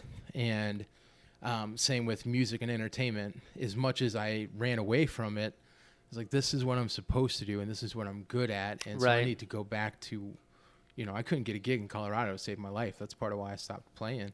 Sure. And I was like, I don't understand how I can go back home and be like, I'm home. And everybody's like, can you play? Can you play? Can you play? Yeah. And then I go to this other place, and everybody's like, no, we don't want you. Right. It's a weird thing. Very strange. And but I learned through that, like, it's better to do what it is that you're good at and do the other thing as a hobby. Mm-hmm. So I still shoot stuff every now and again. Sure. But the majority of, like, my client work, Mm-hmm. I almost never shoot any of it. Really? I hire out Christian Piles and Sure. Chris Foster and all these other cats. We built our team. Who are just better than me. Sure. And That's their thing. and then I become a better shooter from it, but that stuff's just more of a hobby now. Right. And I'm doing what I'm supposed to be doing, and that, there's so much sanity. Yeah. There is something found. special about that. Like I don't know. I believe so. Like Bishop told me one time that, like, if there's something burning in your heart, it's there for a reason. And like, I have this message that he sent me, and I like printed it out and it's on my desk. because I'm that guy, you know. Nothing wrong with that. And so, I just need the reminder sometimes. And so one of the things that I've always thought about is like, if you have a dream or something like that that's been there the entire time and it doesn't go away, there's a reason for it. Because when you are a kid, you want to be a cowboy, you want to be an astronaut, you want to be a cop. It keeps going. It changes every few years because, you're just kind of playing the field. Well, yeah. But knowledge. Exactly. Acquisition of knowledge. Exactly. But if there's something that you're like, oh, I've always wanted to be this. It's almost like I find if you put in the work and you don't give up, that will absolutely happen because it's that seed's there. Yeah. You know what I mean? And like it's an interesting thing to think about because when you have that thing and you know what that thing is, there's nothing like it. Yeah. Like you can try to do other things, but you're not going to get that fulfillment that you'll get from playing music for you. Sure. Or like acting for me. It's like when I'm on set, everything else goes away. Yeah. It's this weird tunnel vision I get of like, all right. This just feels right. Yeah, it's the same. Like a spiritual alignment almost. Yeah, it's wild. And I think part of the issue is from childhood, people are led to believe that their profession is who they are. Yes. And the older I've gotten, the older I getted, both the older I've become. There we go. There you go. I'll take all of them. The older that I've become, the more aged. Yep. The more years added to the odometer. See, I wish I could do voices, man. I can't. I can't either. They're not good. No, you shut your face hole. Actually, that was pretty good. I practiced that one a lot. That was great. That was really good. My old man. It is. I could think of some ways we could make some money off of that. Yeah. Billy. Billy. There you Hello. go. I'm gonna take a shower. Gonna get naked, take a shower. Anyway, the older that I've become, the more I realize that who we are is more personality based. Absolutely. Well, I think who we are is pure light and love. I think it's a decision. Part of oneness with everything else in the world. I agree. I think everything is the same thing, Yep. Which gets me in trouble a lot because I'll be like, you're no better than a cockroach. Yeah. And that's not what I'm saying, but that's how it comes across. Sure. I'm like, no. What I'm saying is that cockroach and you are made of the same material, so don't step on it. Yeah. You know what I mean? You're the same thing. So don't kill it. You know what I mean? Sure. And they're like, no, I'm better than it. I'm going to kill it. And I'm like, well, no, you don't need to kill it. It's a living thing. Like, it's okay, man. Just love it and let it go. Yeah, what's he doing? Yeah, and so it comes across as you're no better than a cockroach. But that's not what I mean. No. We're all stardust. Come on. But yeah, it's like, very few professions are that way where that profession embodies somebody's morals and ethics. Yeah. You pretty much only find that in the legal system, really. Sure. I'm a lawman. Yeah, true. I'm a policeman. That's what I was born to do. Right. Is police people. This is my personality. Right. Yeah. And there's few, doctors kind of one, where I'm going to save lives and help people. Right. You know what I mean? If you're like, a sanitation worker, I doubt you were like, man, I'm going to pick up garbage for a living. That's right. Which is not to say you can't find joy in it, and it is very important. It is huge. Not a lot of people pair it to their personality. Right. And that's super dangerous, I find as well, like to pair it with your personality. I agree. Then that's why a lot of people in the military have a hard time coming out. Yeah, man. It's like, no, you're more than the job. I promise you, you're still a person, and when you get out, fighters are the same way. They're like, well, if I'm not doing this, what am I going to do? Yeah. Ronda Rousey talked about when she lost the second time, she thought about killing herself because she's like, what else am I? Like, you're still a person. You're not just this thing. You're not just a fighter. You're a human being. So I think that's very important for people to separate themselves from what they do because you're still, even if you're not doing that thing, you're still you. Yeah, man. It's nuts. Well, even the same thing, like, music and art is hand in hand with my profession and my personality. Totally. I'm very blessed and very fortunate that I've been able to take what I do as artistic expression and make money from it. Totally. It's hard to do. Very. And it's even harder to do it in the sweet spot where I am because you go too far and you're Britney Spears. Yep. You know what I mean? Which, again, not to harp on Britney, but this little... it is important to talk about. This doc is crazy, man. Yeah. And, my heart breaks for the girl, Ditto. And not just her. I look at all, like the Olsen twins, man. Yeah. And like how messed up their lives got because of, all of this Yeah. that surrounded them. You go too far and that's what you get. Mm-hmm. You don't go far enough and you're broke. Right. I'm in the sweet spot of making a decent living Mm-hmm. while having anonymity. Sure. You've scaled appropriately. Yes. Yeah. I'm in the sweet spot of people leave me alone now. Yeah. And I have enough money in the bank to pay my rent. Perfect. You know what I mean? And you find joy in it. And I do. I Which immense is joy in it, which super I didn't important. before. Sure. I didn't. My whole life, I didn't find joy until the last 2 years, moving back to Florida. And it was the same with when I moved back. Mm-hmm. I never looked at Southwest Florida as home. I lived in San Carlos Park. I lived in Naples. I lived in Lehigh. I lived in Fort Myers, and I lived in Bonita Springs, which is pretty much all of them. Southwest Florida. And Southwest Florida was never, ever home to me. And I moved to Colorado, and the whole time I was out there, something felt weird. There's just something really strange about life, and I didn't know what it was Mm-hmm. until I was moving back. And I had been back before, but I was back for work every time I came. Right. It was always temporary. Yeah, and it was like, I'm in for 3 days. I'm booked all 3 days. So I came back more times than people even realize, but I could never tell anybody. I remember Because- secret texts. You're like, I'm going to be at this place. Don't tell anyone. Yeah. I was like, all right. Yeah, because it's like, there's a lot of people wanting my time and attention, but my sister lived here. Mm-hmm. And, I was like, if my brother Yep. lived here before he passed. And, I was like, I want to spend time with these people. Right. So I had to be very, very selective with Totally. who I told I was, I was in town. Mm-hmm. And so even all the times that I came back, it's still like I would get over the bridge and I would be like, oh, God, I hate this place so much. I'm so ready to go back to Colorado. Right. Until I was moving back. And I moved back a couple weeks before Laura did. Mm-hmm. And I just remember driving over that bridge and seeing the water and it just being washed over with emotion. I started crying Mm-hmm. and it felt like home for the first time. Really? And when I started playing again, this is my first foray into a solo career. I've always True. been a part of ensembles. I've always been a part of bands and, Mm-hmm. at the very least a trio, you Sure. know what I mean? I never really even did a duo act before. Save for a couple times with my brother when we were kids. Right. This whole solo career thing is so brand new to me, but it feels so much like home. I'm writing more music than I've ever written in my life. Cool.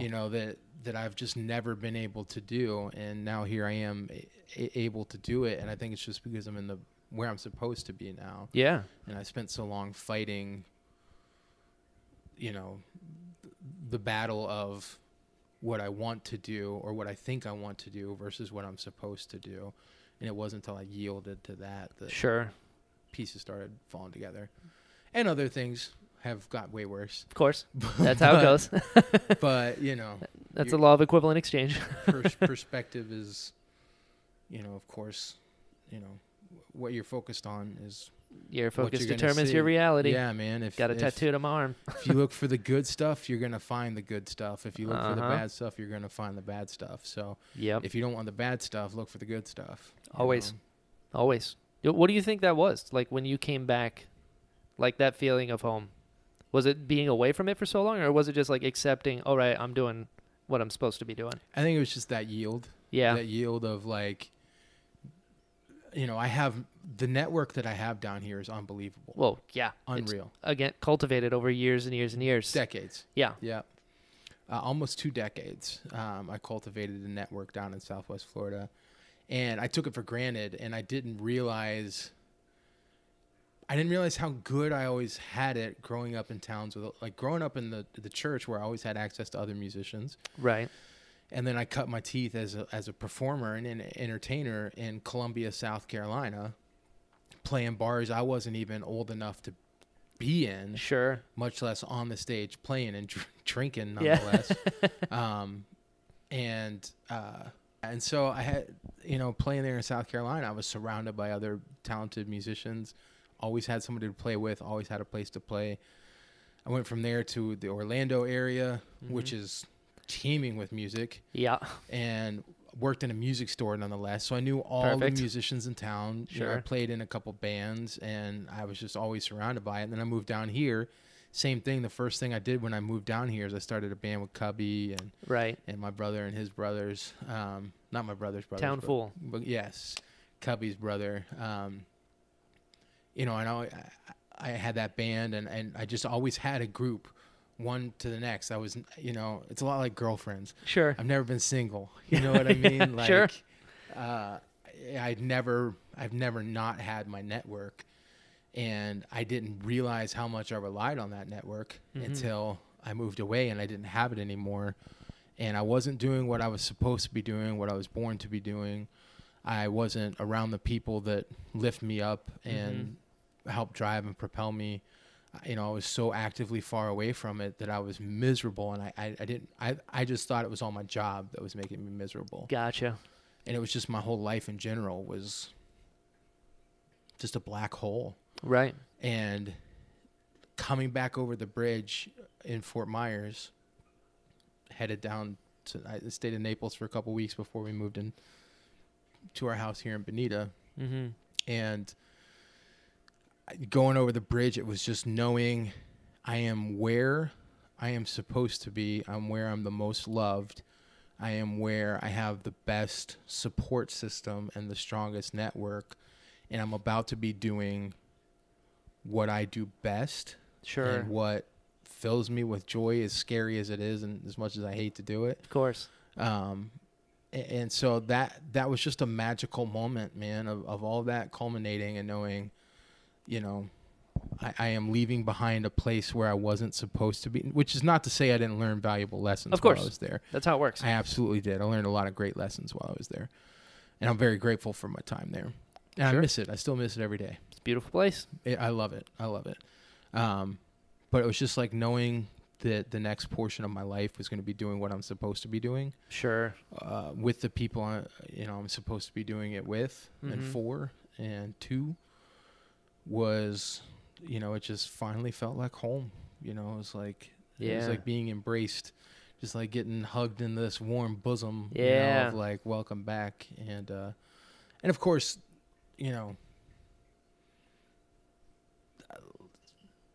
being able to come back and like let people know, hey, I'm here. Right. Yeah. You know, and actually hang out with people was nice too, because then I got to see all my friends again, and I was like, man, I haven't seen you in 4 years. Right. Which is crazy, like to not see people. I saw you a couple times I was here. Yeah. You're one of the. We made sure it was like a group of 10, and half of those you were related to. Yeah. 10's even a generous number, I think. Yeah. But to be able to connect with all those people again was just like there's so much warmth there that I didn't even know was missing. I'm glad you're back. I'm glad to be back, and it's the first time I've loved Southwest Florida. Yeah.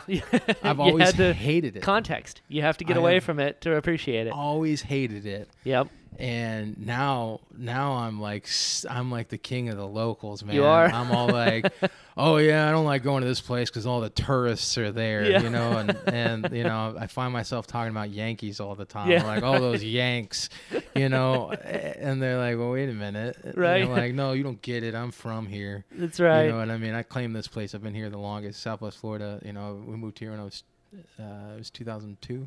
Okay. Something like that. Okay. And so coming up on 20 years, Oof. save for the 4 years I was missing. Right. Missing in action. That's right. You're on your journey. You know, so I'm like, well, I've been here for 20 years. Like, yeah. Your heart was always here. I remember when Coconut Point was nothing but cows. Yeah. You know what I mean? Like, I'm at that stage where, like, the OGs would be like, well, I remember when this was nothing but. That's right. And I find myself saying the same thing. I'm like, man, remember when Gulf Coast was nothing but cows? I remember when all of this area was nothing but cows. You know what I mean? And cows and fish and fishing related establishments. That was all it was bait shops and cows. I always judge people as far as how long they've been there by mentioning Bayshore and what that means to you. I feel that. I respect that. And the old school are like, you mean Kelly Road? And I'm like, yeah. Bayshore? And there's one of two reactions. Oh, yeah, Bayshore, like downtown. That's nice. I go, okay, so you're new. Got it. Got it. Yeah, I'm like, I'm not into politics at all. I don't follow them. It's probably terrible. I don't believe in politics the way they are currently. Sure. I believe in the idea of a government. Sure. The concept of a government. It makes sense. Ideally. Not a fan of this particular one. Understandable. Not even this administration. It's the whole thing is very broken. I agree. And I want nothing to do with it. But I found myself in the shower the other day going, you know what? When I'm like 50, I might run for mayor. You should. Oh, dude. The first pink-haired mayor. The first pink-haired mayor. A, I don't think I'm going to live to 50. And B, you better. I would like to say I'm going to try my best, but the last... Listen, I didn't say you'd win. There you go. There you go. But you should. Yeah. You should absolutely run. How funny would that be? Well, think about like the pool, right? You're very well known in this network that you've cultivated for 20 years. Most people in your network would vote for you, probably, which means that's a lot of people. You never know. Here is mayoral candidate Slim 5000. Yeah. The real problem is after you win, you will regret it immediately. Oh, dude, no, I would sabotage it somehow, I'm sure. I mean, as you should. Yeah, I don't. But I'm saying you'd be like, all right, here's my idea. And there's 4 people behind you, be like, that's a no. That's no. I'm going to go ahead and pass. Yeah, right. Yeah, I have big ideas. I go, cool. Term limits are very short now, just so you know. But it would be, I wonder how I would I run as Slim 5000? I hope so. No, Slimtronic 5K. You got to be professional about it. But also current. Mr. 5K Mr. was 5K. my father. Exactly. Yeah, so that was a very quick thought in the shower. I was like, I could run for mayor. And then I thought, I have done so much awful stuff. Oh, yeah. For which I should have been canceled many times over. And I still, almost every day, I wake up going, man, is today my day? Is today the day? Yeah. Is your number up? It is, and I'm like waiting for it to happen. I mean, the good news is a lot of that was before social media and cameras and everything. Yes. So that's good. Yes. You had a grace period. Yes. So they're only catching the back half. Yeah, on the internet, I'm pretty squeaky clean. Yeah, I look pretty good smart. on the internet. Smart man. Yeah. And the statute of limitations haven't reached the other things, so we're pretty all right. I sign NDAs. I understand how this works. I can't imagine how much ammunition somebody would have to be like, you don't want this guy as your mayor because check this out. Right. And, just and they have like actual list. printed out documents. Yeah. It's not online, but it's physical copies. Yeah, man. I'm like, oh, crap. I And feel then I like have to explain why it makes me a good mayor. Right. It's like, well, I relate to you then. Because that's another thing. We like to act like politicians aren't normal people either. very true. And I'm like... Well, that's another thing with you specifically. I feel like somebody could bring up these like physical documents, be like, "Did you say this?" And you would just say yes, even if it wasn't you. You'd be like, "Probably, yeah." Oh yeah, I had somebody accuse me of something a while back, and I was like, you know what? I can't even say no. Right? Yeah. I can't say I didn't do it because that sounds like something I would do. Yep. Where I was just like, I don't know if I did or did not do that. I can neither confirm nor deny. Right. What I can tell you is I don't remember it. Sure. And so, for the sake of conversation, we'll assume I did it, in which case I apologize profusely. And so I don't even know if I did what I was being accused of. Sure. It wasn't anything You're major. like, regardless of what it is, I disagree with it, even if it was me that said it at the time. Bishop always wanted to be a politician, though. He could be very good at it. He speaks well. Yeah, and he followed all that stuff. He had such an opinion on all of it. And, and he's also way too smart. Way too smart. Crazy. Yeah. Too much. Playing Jeopardy with him sucked. I bet playing anything with him. Monopoly, you're like, why am I in jail again? He goes, because I know the guy who runs it. Oh, he's playing like real court rules in Monopoly. I got subpoenaed. That's right. I built a house on Go. You can do that if you own this amount of property. Yeah, living in that kid's shadow kind of sucked. But I bet. But it's also the greatest thing because he's such a monumental guy. So are you. Not to fully shift gears, but the fact that people relate me to him. Yeah. I'm like that's high praise because he's the best dude I ever knew. So same. So anytime somebody's like, "You're so much like your brother," I'm like, "Well, thank you. You're right. Thank you That very is much." the highest compliment ever. Yeah. I do a little curtsy and. Of course, you have to. That's Yeah. part of it. We all agreed Yeah. that that's how it works. I'll take it. I'll take it all day. I've been finding myself, like, catching myself in a mirror. And Yeah. I'm like, man, you look just like your brother. Yeah, You know, the older. it's nice. The older. Yeah, right. I like it. If I could just drop a couple lbs. Yeah, That's neither here nor there. Not gonna do it on this coffee. I'll tell you that. that's much. right. Same. This coffee That's was good. all chocolate milk. You guys are two sides of the same coin for me. Yeah. Actually, I sent you a picture. I have a frame of the picture that somebody did of Bishop. Mhm. The like The Dia de los Muertos. Yeah. And then your painting of the Love Bears All. I have Yep, prints yep, of both yep. in a frame in my room on my wall. Yeah. It's Yeah, nice. That's awesome. It's nice. I like it a lot. That blesses my heart. Mine too. Mine too. I get to see it every day, and I'm like, yeah, Aw. I know those guys. Aw. I love those guys. And that artist is so very talented artist, Savannah McNamara, There you go. did that art piece, and she allows me to sell it on my website. And I said, how much, do you want from each sale? And she was like, keep it, That's keep cool. it, use it to spread love. And I'm like, you get it, I love it. you get it. That's thank you." right. So Samesies. I'm blessed that she allows me to even sell that, because it's obviously a very important piece of art to my family, Mhm. but it was a very important piece of art to Bishop and to Savannah both. Sure. She credits that too. She credits Bishop as being the person who like really pushed her over the edge to become a full-time artist. That's what he did. And yeah, and he did. Yeah. Absolutely. And so as a thank you, she did that That's portrait cool. of him. And so she did that while he was still alive, you know what Sure. I mean? And the fact that he died, relatively shortly after that, Mm-hmm. was just like, what a cool thing to have. Yeah. You know what I mean? Sure. And not just something to have, but something he got to see and experience. A lot That's of cool. times I didn't know that. Yeah, man. I thought that was an after thing. Yeah, because a lot of times, we don't get to see, you don't get to go to your own funeral. You Yeah, know what I mean? Like, sure. you don't get to see the impact that you have on people's lives Mm-hmm. while you're able to appreciate it. Sure. And he was able to do that with Savannah, at least. And I'm sure he felt that. I'm sure he felt the same way everybody he came in contact with. Yeah. I mean, everybody's got the same story. Isn't I'm that like, crazy? Yep, that sounds like him. Yep. Yeah. Everybody's got an identical story Yeah. of their interactions with him. Something you both do very well is like unabashed love on people and like building people up and making them think you can be more than you can. Like as an actor, I wouldn't be anywhere near where I'm at now if it weren't for you. Oh, come on. Dude, I flew to Colorado. Edit this out. I'm keeping this because No, I'm going to deflect. I flew to Colorado. You don't get to because we're working on this. I'm going to see it in real time. I flew to Colorado with a really dumb idea of proving Which whether... I didn't think was a dumb idea. Here's the thing. At the time. You remember we talked about it, and I was like, I'm going to come to you in Colorado, and when I come back, I'll know if I'm a good actor or not. I want to push as much as we can. I want to really test my limits. And you were like, all right, let's do it.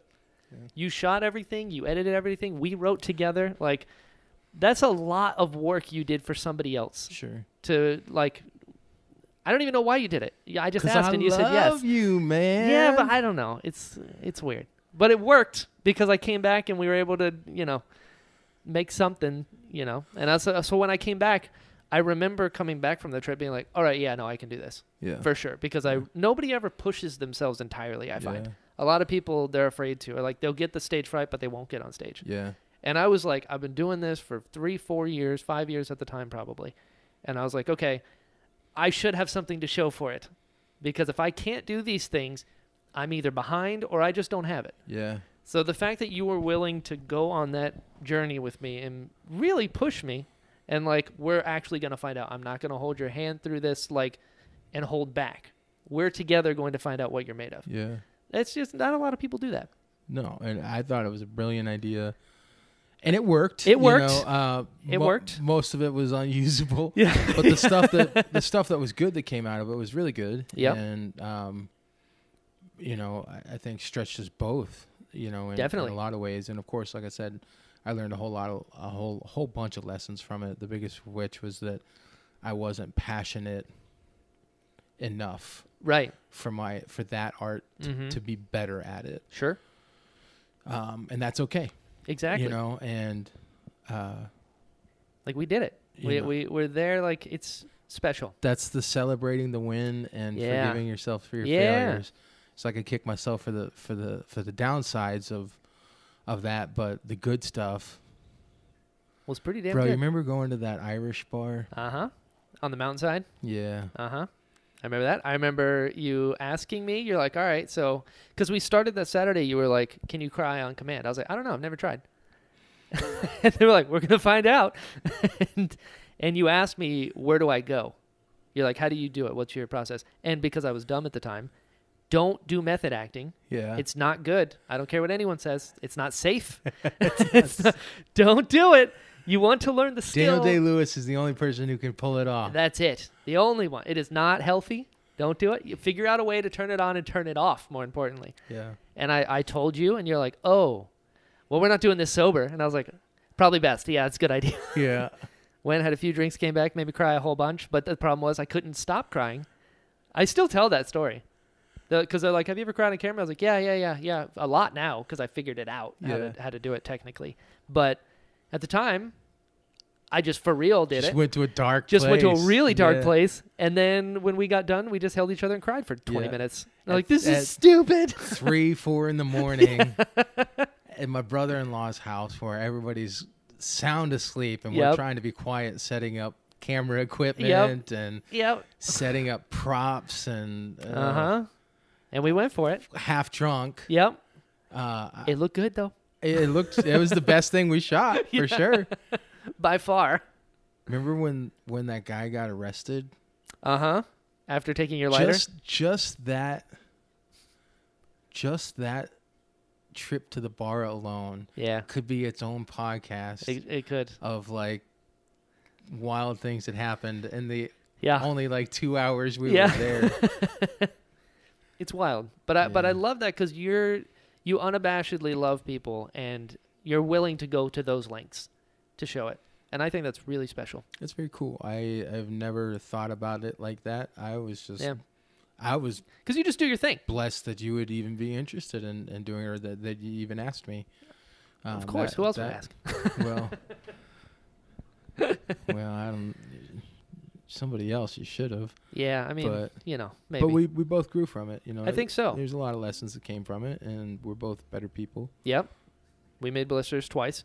First time, terrible. Again, we learned because I was doing way too many things that I wasn't focused on just the acting. Yeah. I just put people in chairs. Yeah. And then look at this first to second, night and day. And I think too, like, do people reshoot stuff for movies all the time? Yeah. And that's like, that was a hard lesson, is that we see what the finished product looks like, and we assume that it went off without a hitch. Right. But every film is over budget. Every film is past deadline. Yeah. Just in talking with Chris Foster, we're going on this tour in October, hopefully. We got to raise a bunch of funds through sponsorship and crowdfunding. And if we don't get those funds, we can't go. But sure. It's certainly not at the capacity that we're trying to go. But so I'm looking at going on this tour, and he's like, man, I'm supposed to be shooting this movie for large TV network, insert here. Of course. And I think you know who I'm talking about. And so I'm like, oh, well, when are you supposed to be gone for that? And he's like, the whole month of October. But we're touring from October 14th to November 7th. So I'm like, that's like how's 2 weeks of work? the tour. That's half of it. Yeah, I don't know how you. It's 2/3 of it. Yeah. Oh, like, yeah. It's a 3-week run, and he's supposed to be filming a TV movie for insert large TV network here. Who also sponsor this show. Yep, of course. And large TV network TM. TM. And he was like, "Oh, yeah, don't worry about it. That film's not going to happen in October." And I was like, "But you have a contract for it." Yeah. He's like, "Oh no, it always gets pushed back by insert large TV network here." That's so wild. Because they always get pushed back. He's like, "I can guarantee that we're not going to film that till next." Even though he's got a signed contract. Sure. He's like, "We're not going to film that till next year." He's like, "I can pretty much guarantee it. You just consider me on board, and we're gonna act like I'm going. And if something happens, then cross that bridge when you get to it." Yeah, but he's like, "Nah, we're not. That film's not gonna happen." So it just goes back again. Just because you see a finished product, don't assume that is that was put together easily. Right. You know, it's a lot of tears, man. A lot of fears, a lot of tears, a lot of pain, a lot of heartbreak, heartache, struggle, conflict. Yeah. Like, you know, all of those things. When you listen to the Fellow Bliss CD, you don't see the times we almost got in fist fights on the in the van writing these songs. Yeah. You know, I think people, you know, it goes back again. People hold celebrities and people of clout with so much regard because they think that their life is easy and everything just comes natural. Right. They totally look past. Are you good with process? Like, do you give yourself permission to fail these days? And it's like, oh, you know, I'm learning. Bro, celebrate your wins and forgive yourself for your failures. Yeah, that's... Because there's never been a time that I failed that I didn't grow from it. Sure. So I am, on this side of life, I am very happy to forgive myself for the failure. Again, man, a bunch of that stuff we shot up in Colorado was just garbage. Yeah. You know what I mean? And some of it was stuff you delivered real well. Mm-hmm. You know, but the actual footage itself was garbage, or the audio was garbage, or the directing was garbage, whatever was. And some of it, the acting was garbage. Oh, well. I remember some of those. I'm like, ooh, that was not my best. Considering we did it all in 2 days. Yeah, like, the fact that we did all the shooting in one day. Yes. 10 scenes, 10 locations. Yeah, I was going to say at so many locations. Yeah. We're done. While I was drinking the whole day. Yeah. Yeah. On top of it, because I was really struggling with substance abuse issues, but I am working very hard on it. Hell yeah. It has been, I haven't had a drink since St. Patrick's Day. Hell yeah. And I haven't had a cigarette in 5 months, although I've been dipping lately. So sure. It doesn't.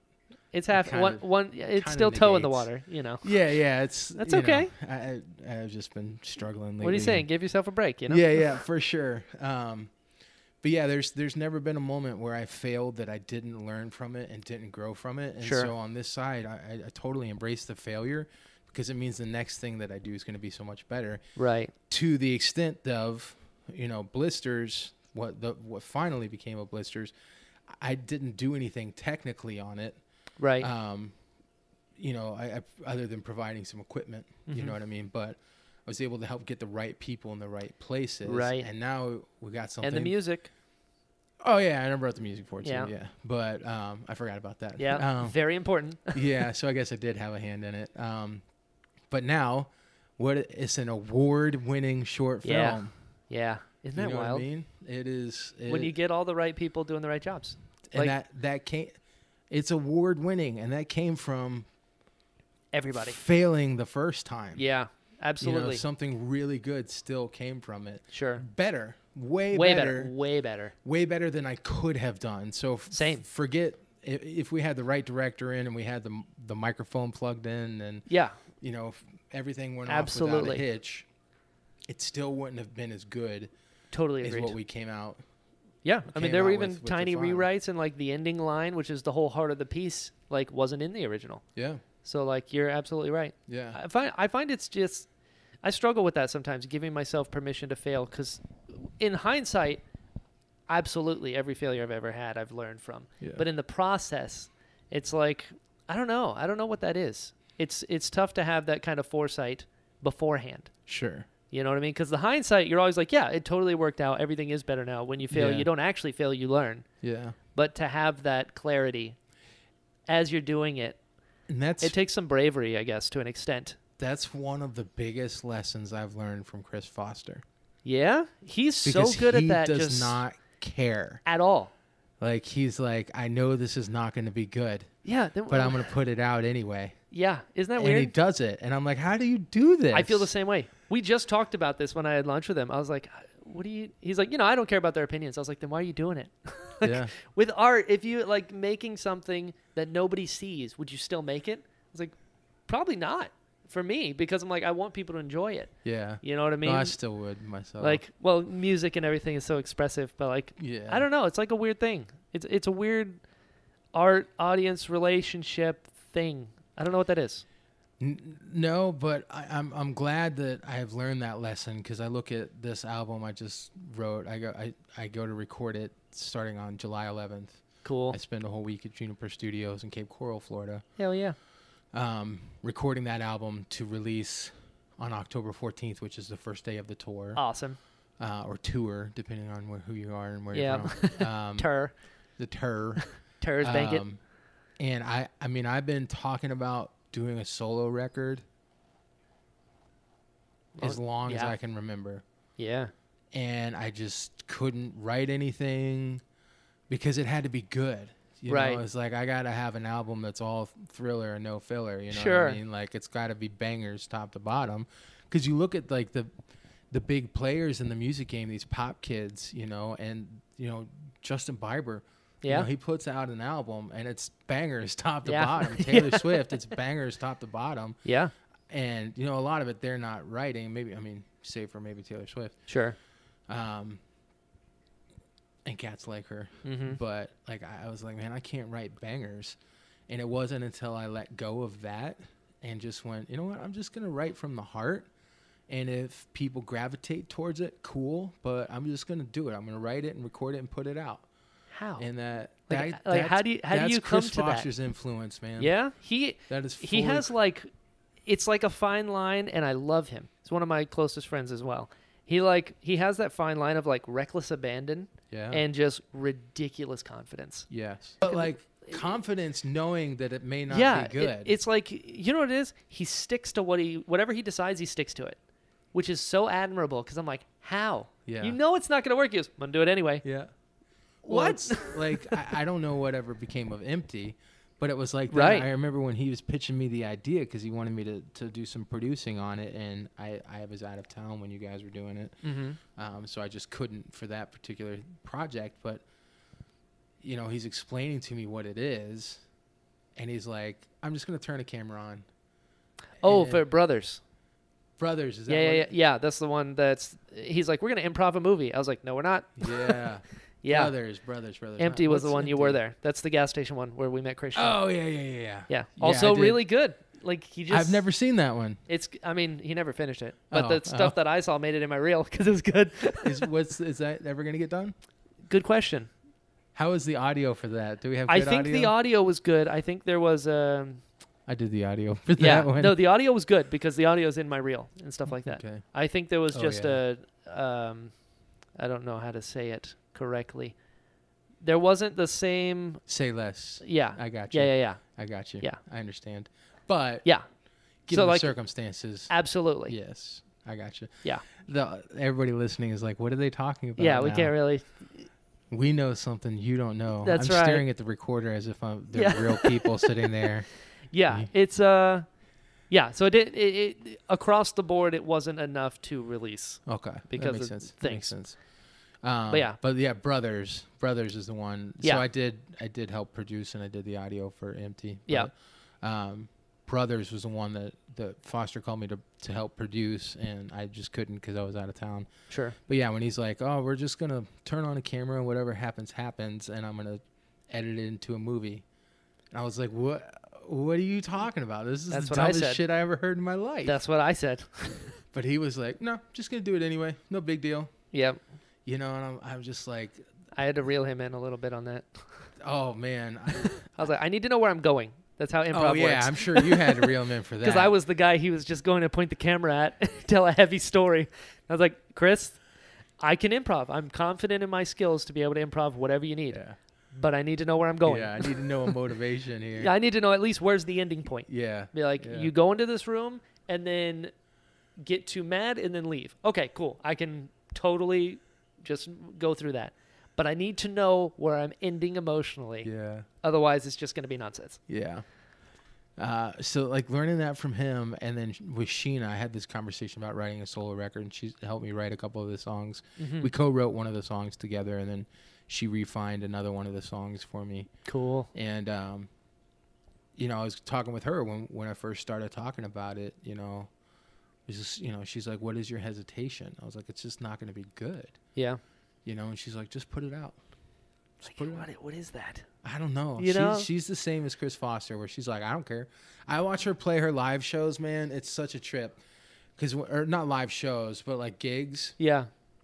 because in the music world you have just like acting. Sure. You have gigs and you have shows, jobs. Sure. A gig is doing a commercial, whereas Right. a show is a recurring Like a production. character on a series or Sure. doing a production or something like that, like a real, what we actually do. Right. You have gigs, which is playing the local bars, Sure. playing a lot of covers, You know, guitar, and stuff. microphone, just playing to a Right. tiny crowd. And then occasionally you have shows, and your gigs basically, you shows in the music world, you don't make money off the shows anymore, but you make them off the gigs, and the gigs provide the opportunity for the shows. Got it.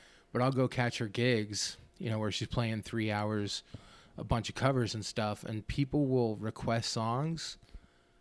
When I get gigs, I play 5 nights a week currently. Right. Play a lot, 5 to 7 nights a week. And so I'm always playing a gig, and people are so accustomed to be able to just walk up to whoever's playing in that environment and be like, can you play, insert Sure. Freebird. terrible song here.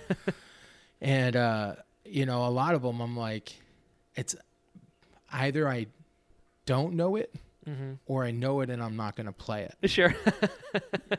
Sheena doesn't have that. Right. She's like, oh, yeah. Sure. Yeah, Hold no on. problem. Yeah. So she'll just pull something up she's never heard in her life. And she'll just make up the lyrics, or not the lyrics. She'll pull up the lyrics, but she'll just make up the melodies and stuff. And she's got no fear about it. She's like, well, whatever. You want to hear this song? I'll sing this song for you, even though I've never heard it. And she'll just play something that doesn't even sound anything like the real song. And Right. by the time she's done, you're like, God, that was the best arrangement of that song I ever heard in my life. And Chris Foster's just the same way. He's like, who cares if it doesn't make sense? Yeah. Who cares if it's not the right melody? You're still making music. How do you bottle that and then give it to me? Man, I'm working on it. That's why I'm hanging out with Chris Foster so much. That's a good idea. Bro, He's my favorite director I've worked with. I am the best when I'm working with him. I am the best when I'm working with him. Isn't that crazy that he does that? Yeah, and I don't think he understands how much No. by a lot. No. I think it's completely off his radar. Yeah, I agree. To a detriment almost. Like, I'm like, I wish you could see my perspective, man. Yeah. I wish I could take my eyeballs out and just put them in your head, and for you to see what I get. I feel the same about you. Oh, well, stop it. Walked it. right into it, you boob. You boob. Can we bring that back? I never stopped. I use it all the time. Scamp is my big one. Scamp is a good one. Scamp. I've always liked calling people boobs. It's my favorite. You boob. You boob. That's pretty good. I need to bring that out. I do it all the time. Yeah, hanging out with Foster, man. That's what I'm excited about going on this tour. He's going to film a documentary about the tour because Right. it's not just a tour playing music, but I'm going with this cat, Chris Bepko. Sure. Phenomenal musician. Cool. Phenomenal singer, phenomenal songwriter. And we're going to travel the country, or at least a big circle through the middle of the country. Mm-hmm. And while we're touring the package, we're also writing a 6-track acoustic EP. Cool. And recording it in hotel rooms. Dude. On the tour. So at the end of the tour, we have in 3 weeks. Acoustic EP. Yeah, in 3 weeks. It's amazing. I love that. And as if that's not crazy enough, yeah. there's Chris Foster who's making a documentary about it, about 2 crazy kids, independent artists, independent musicians. Doing the damn thing. Who are put the show together themselves, booking the tour themselves. There's no agents are involved. Right. Or anything of that nature. We don't have managers and all that stuff. It's us Yeah. putting everything together and hopefully executing it. All while also doing something stupid like saying, hey, at the end of this, there's going to be a 6-track acoustic EP. I love it. That comes from it. And so Foster's making a documentary of it. And I'm like, all I can, every time I talk about it, all I can hear in my head is I get to hang out with Chris Foster in an RV for 3 weeks. You know what I mean? That's reward in and of itself. Right? We're not going to get anything filmed. No. Because then we'll be like, well, tell me about this. Or it'll be the other way. He'll film everything. This is Chris. Well, yeah. So anytime he's near me, he's like, can I set up a camera? Yeah. Like, we had lunch the other day. He's like, bring your recording equipment. I was like, why? He's like, I don't know. We'll just see what happens. I was like, what are you talking about? And by the end, he had me sad. oh. He was like, let's talk about this. And I was like, okay. I mean, I just woke up, so I'm going to be a little more vulnerable than I should. And Right. he's like, why do you feel that way? I go, I don't know. Why do I feel that way? Yeah, he's like a director turned therapist. Yeah. He Yeah. likes that stuff. Yeah. I mean, he likes telling the story of true human nature, which He does. I appreciate. I appreciate raw, organic. I was in the recording studio yesterday recording my new single called Smoking Roaches. Love it. And I listened to the playback of a couple of the guitar parts, and I was like, oh, man, it's a little sloppy there. And he's like, let's retrack it. The producer for it. Sure. And the engineer. His name's Tyler Klusner. And I was like, you know what? Leave them in. There you Because go. it's like raw and real and organic, and I could make it more perfect, but then I'm doing what all of these pop kids are doing. Sure. It's overproducing something and making it perfect, making it a banger before they can put it out. Mm-hmm. And I look back at Sheena's advice, just put it out. Who cares if people like it or not? Just put it out. Because you're going to learn something from it, and the next one's going to be better. You know, every song I wrote for this album, the stuff that I've written after it is way better than the stuff for the album. Makes sense. You know, and that's I'm like, that's how it works. half of me doesn't want to record the album anymore because I'm like, I want to record this other music, but the other music doesn't make sense until I put this album out. It's called Mighty Fine, and it's just telling my story of the last 5 years. Sure. Just telling my story, you know, and I'm like, I need to get that story out. Yeah. But same thing with my acoustic EP that's out on Spotify. You listen Which to is that. Great. I listen to it all the time. Oh, I appreciate it. It's great. That. It also has 26,000 downloads. Yeah, it does. No, it doesn't. Half of it has those like are me. 64. Half of those are me. Oh, nice. I still get paid royalties on them, so good. I'll keep it up. I'll keep it up. I just put it on loop. Smart. And let Smart it run man. on my Alexa all day. Smart man. Yeah, dude. When I checked my royalties balance, I had $2.57. Get it? Yeah, baby. That's half of my coffee you made. Yeah, baby. But yeah, like. It's like, what is that thing? It's like, you know, finish not perfect is the goal. If you can finish it. That's on my computer. Is done. I have a really hard time with that. Done is better than perfect. Yeah. And you're working on it? And that's what this year has been for me, is like, just get it done. Just put it out. Yeah. Take Sheena's approach. Take Foster's approach. Just put it out. And I'm already excited about the record that's coming after this new record. Yeah. Just because I know some of the songs that are going to be on it now. Cool. And, you know, songs that I just wrote the song called Bad Girl. Like it? It's about this chick I met at the bar the other night. She was bad girl, man. And, you know, piercing blue eyes. And she was just throwing it out all night to me and to every guy that walked near her. And my wife and her college roommate were there. And they even made mention. They were like, this girl she's trying to close it down, sure. Man. And they saw her just repeatedly flirting with me, you know, and I didn't realize. I don't want to say she was crazy. But I didn't realize the extent of. She was determined. Yes. I didn't realize the extent of her personality at first. So I'm like singing her Tennessee Whiskey. I'm like, this is for my new friend, insert name here. Yeah.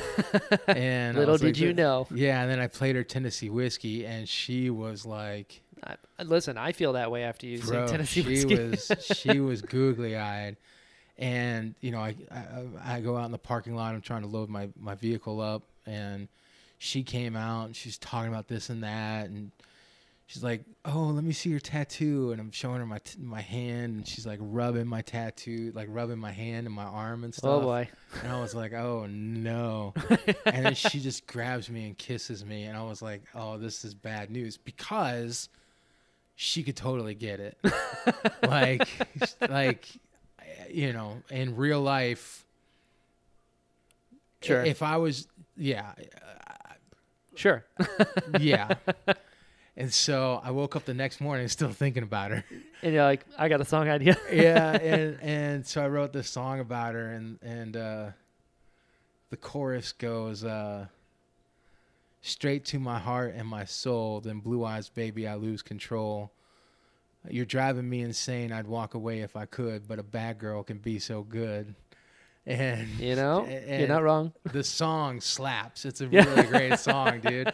But I'm like, I can't put this on this record that's like mostly about how great my wife is, and yeah, good point. she stuck by me through so much crap, and then the very first song on there is like, but I may cheat on you with this broad I met at the probably dive not. bar. Mixed signals, And not by the broad, best. I don't mean that in a negative. See, this is why I can't be mayor. Somebody's gonna pull up this podcast and be like, he called women broads, and I don't. That's this. I need to take that out of my vernacular. I know that. This reminds me, I need to have Sheen on. You definitely. I don't know need to how have that hasn't Sheen happened on. before. We got to make it up. Yeah, you for sure need to have Sheen on. You want to put in a good word for me? Oh, dude, she would do it in a heartbeat. I know. I'll just call Yeah. her. Be like, hey, listen. Yeah, she would do it in a heartbeat, man. That's right. She's gonna be recording on my album. Good. We're doing a duet on the album, and a song that we co-wrote together. Hell yeah. And she's doing all my background vocals. That's going to be album. incredible. So I will for sure see her in 2 weeks' time, if not before. But Perfect. I will, of course, put in a good word for it. That's right. I can't imagine that she would say no to this. Right. No, she's the best. Oh, But she is. So having, like you said, on this side of life, do you have any advice for up-and-coming artists or musicians or anything? Like hard lessons learned that you're like, I'm going to pass this one down? My biggest advice for anyone is practice your fucking instrument. Yeah. You know, It's that easy. By instrument, I mean whatever it is. Sure. If you're an accountant, man, while you're driving, start adding phone numbers together. You know what I mean? Sure. Get good at it. If you're an actor, you know, fly to Colorado, find some chump with a camera, and just do it, man. Sure. It's like work on this stuff. Read books, learn the craft. Yeah, man, because, you know, you flip to now and people are going, you know, oh, you're such a great guitar player. And I'm like, I'm really not. I've just been doing it for 20-some years. Sure. What is that math? So I started playing guitar in 98. 98, that's 22. 22 years. 98, So- 2008, 18, 19, 20, 21, 23. 23 years. So I'm like, it's not that I'm good. It's just that I've been playing for 23 Sure. years. So it sounds like I'm You've good. earned it. Right. Yeah. You know, so I'm like, the reality is if you want to be good at X, you have to work at being good to X, or good at X, because if you want to get to the point where people are like, man, that's really crazy, that's a great thing you did, you got to acknowledge that there's decades of practice behind that. Sure. And so my number one for everybody is always practice your craft. Try to get better. You know what I mean? Like, you know, learn from your lessons.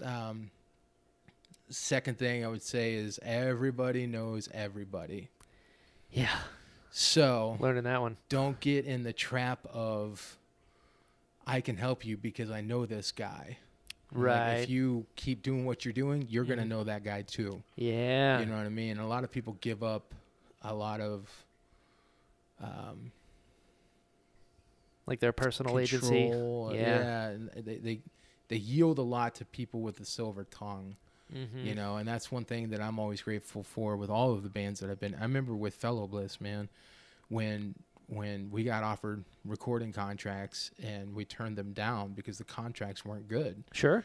And all the kids in this town who played music were furious. Sure. And they were like, why? You have a chance to get out. You have a chance at this dream. Why would you say no? And I was just like, it's just some silver-tongued dude. Yeah, and like I would rather keep doing what I'm doing and have it pay off in time. Yes. Than just try to get, you know, it's the hang up I have with shows like The Voice, American Idol, you know, X Factor. Sure. Anything like that. America's Got Talent, all of these things. It's like such and I think if and when you have Sheen on the show, she'll probably talk about it because she was on The Voice. She was on The Voice, yeah. And while it was beneficial to her career, sure, it's definitely you recognize quickly how much it's. I don't want to say they manipulate things, sure, but everyone is definitely very guided, and a lot of times you're not seeing a very authentic version of these people. Sure. Which is what you're supposed. They sell it as right. Let's pull back the curtains, but like even down to the way they're dressed, like, you know, There's so much window dressing. There is, man. Yeah. I know I have too many friends who have been on those shows.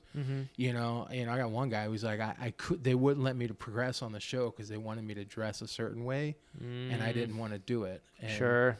I All got axed advertising. off the show. Yeah. And I was like, well, wait a minute. I thought this was supposed to be about the voice. Right. Yeah. You know what I mean? But, you know, which is no slam on the voice either. I think it's got its place. Sure. Certainly from an entertainment standpoint. Absolutely. You know, it's just very one-sided. Right. You know what I mean? Like, people can name maybe 3 people from American Idol Sure. that actually made it. The rest of them are like, who? Right. Who is that guy? Right. You know what I mean? Like, that was the second runner-up, or that person won. You know, like, well, what did they do after that? Ruben Studdard? Right. Yeah. When's the last time you heard from Ruben Studdard? Good point. He put out one single. This is my Sorry for 2004. Yeah.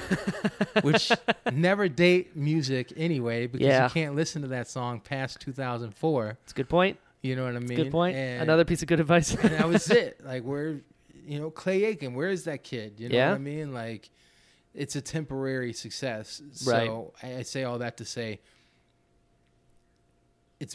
if you're where you're supposed to be, you're going to end up in the right spot. Yeah, I agree. But sometimes it's like you, right?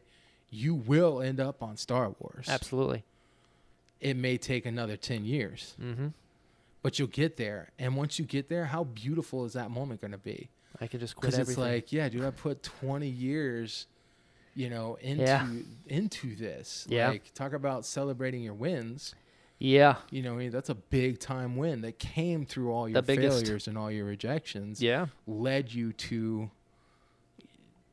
you know, this ultimate place where Sure. you're going. And so if you have a dream that is in line particularly like, with what you're good at, just stay the course, man. Yeah. Don't give up. The best bands that I've ever heard are bands that have been around forever. Yeah. I remember Seven Dust is one of my all-time favorite bands, and I remember going to see them when I was in high school. You know, we snuck down to Atlanta, Georgia from Columbia, South Carolina to watch this band play.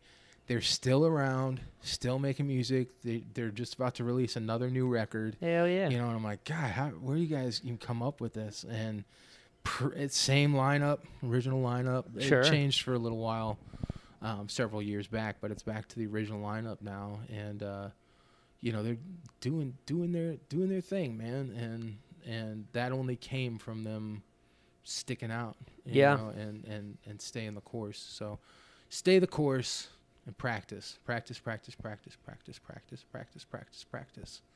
love it. I love that a musician, that's the advice. Practice. Yeah, There's so much wisdom in such a tiny word. You can look as great as you want, but if you can't blow, then who cares? Yeah, it's true. You know what I mean? It's true. Even if you're just a singer, man, not to say just a singer. Sure. A singer is a very important role. Yeah. And has its own set of Absolutely. skills that are that must be honed. Yep. But learn an instrument, man, or at least learn the language. Right. You know, because that's a big thing that you run into in this industry is you have a singer who doesn't know anything about music and they're trying to direct a band about melodies and stuff. You know, be able to communicate with the people that you're Know your craft fully. Yeah. It's like if you're an actor that can only do drama or only comedy. It's like, well, what if you have a bunch of different roles? You need to understand the absolutely all-encompassing thing of the art. Yeah. Music. If you're a singer who doesn't understand music, you're going to have a much harder time than one that does. Yeah. So know your craft. Learn your craft. Learn all of the roles of your craft. Get in the business side of it, because I think that's ultimately what I'm getting at with it. You know, when I'm talking about the silver tongue people and the get rich quick, you know, or get exposure quick through these programs, these TV programs and stuff. If you know the business yourself, then, you know, if your goal is to do what you love to do and provide for your family, that's way more feasible than getting famous. Absolutely. You know, if you're in it just for the fame, then I have no advice for you other than sell out as quickly as you can. Play the lottery. Yeah, just say yes. Yeah. Say yes to everything. You'll be famous. You're also going to hate yourself. You're going to end up Britney Spears. Yeah. But, you know, but if you're serious about putting food on your table and doing what you love, then, man, learn the business. Learn all aspects of it, because it's way more obtainable than people think that it is. Sure. But you only get there through practice and digging in, and make friends. Make friends. Not very enemies. Important. Don't be a dick. Humble. Yeah, stay humble. Make friends everywhere you go. My network is a culmination of so many years of just being friends with people. Yeah. You know what I mean? Like, my network is nothing but my friends. Sure. You know, they're all people that I genuinely love and genuinely love me. And the more people you have in your corner like that, the better off you're going to be. Totally. I agree. And just like that, we've been talking for 2 hours and 23 minutes. Not the longest, but the longest overdue for sure. Who's the longest? I think over 3 hours. What? Yeah, with details. I think his first one or second one. He definitely wasn't using these chairs. No. Because these things sit like a rock. Yeah. I am so wildly uncomfortable right now. That's it's right. Out of control. We did it, though. We did. You finally came on. It was long overdue. 5.5 years I've been doing this, and you were always top of the list. But you Oh, were also elusive. You ran away to Colorado to avoid this. Yeah, I did. That was the sole reason, in fact. That's right. That's what I heard. I'm glad I got it on I only record. came back for the coffee maker. That's right. I understand. It was very It good. was a great coffee, right? But we did it. We did. Thank you. No, thank you. I love you. I love you. Where can people find your stuff?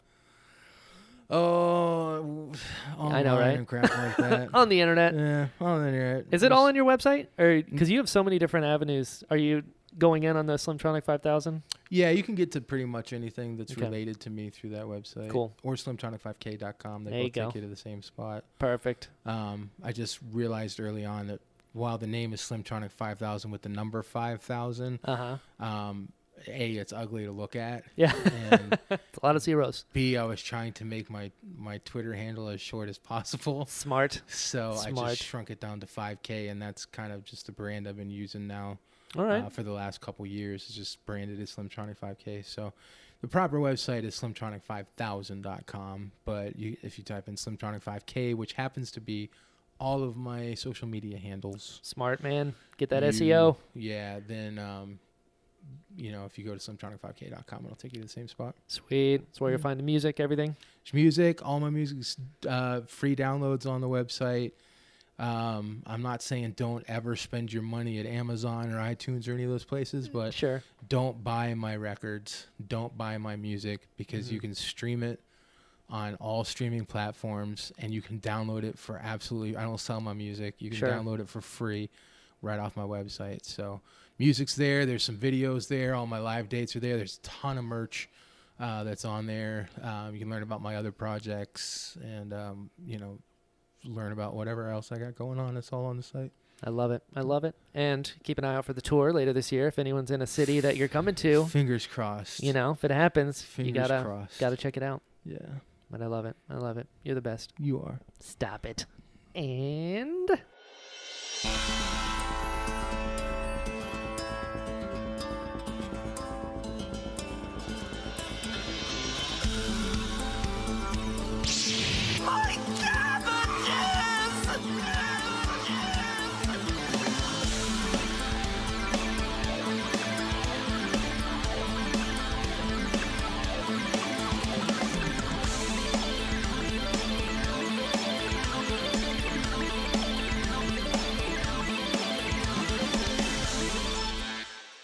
hello, friends. Thank you so much for listening to this episode of the Interesting Podcast. If you'd like to follow the show, it's at Pod of Interest on Twitter.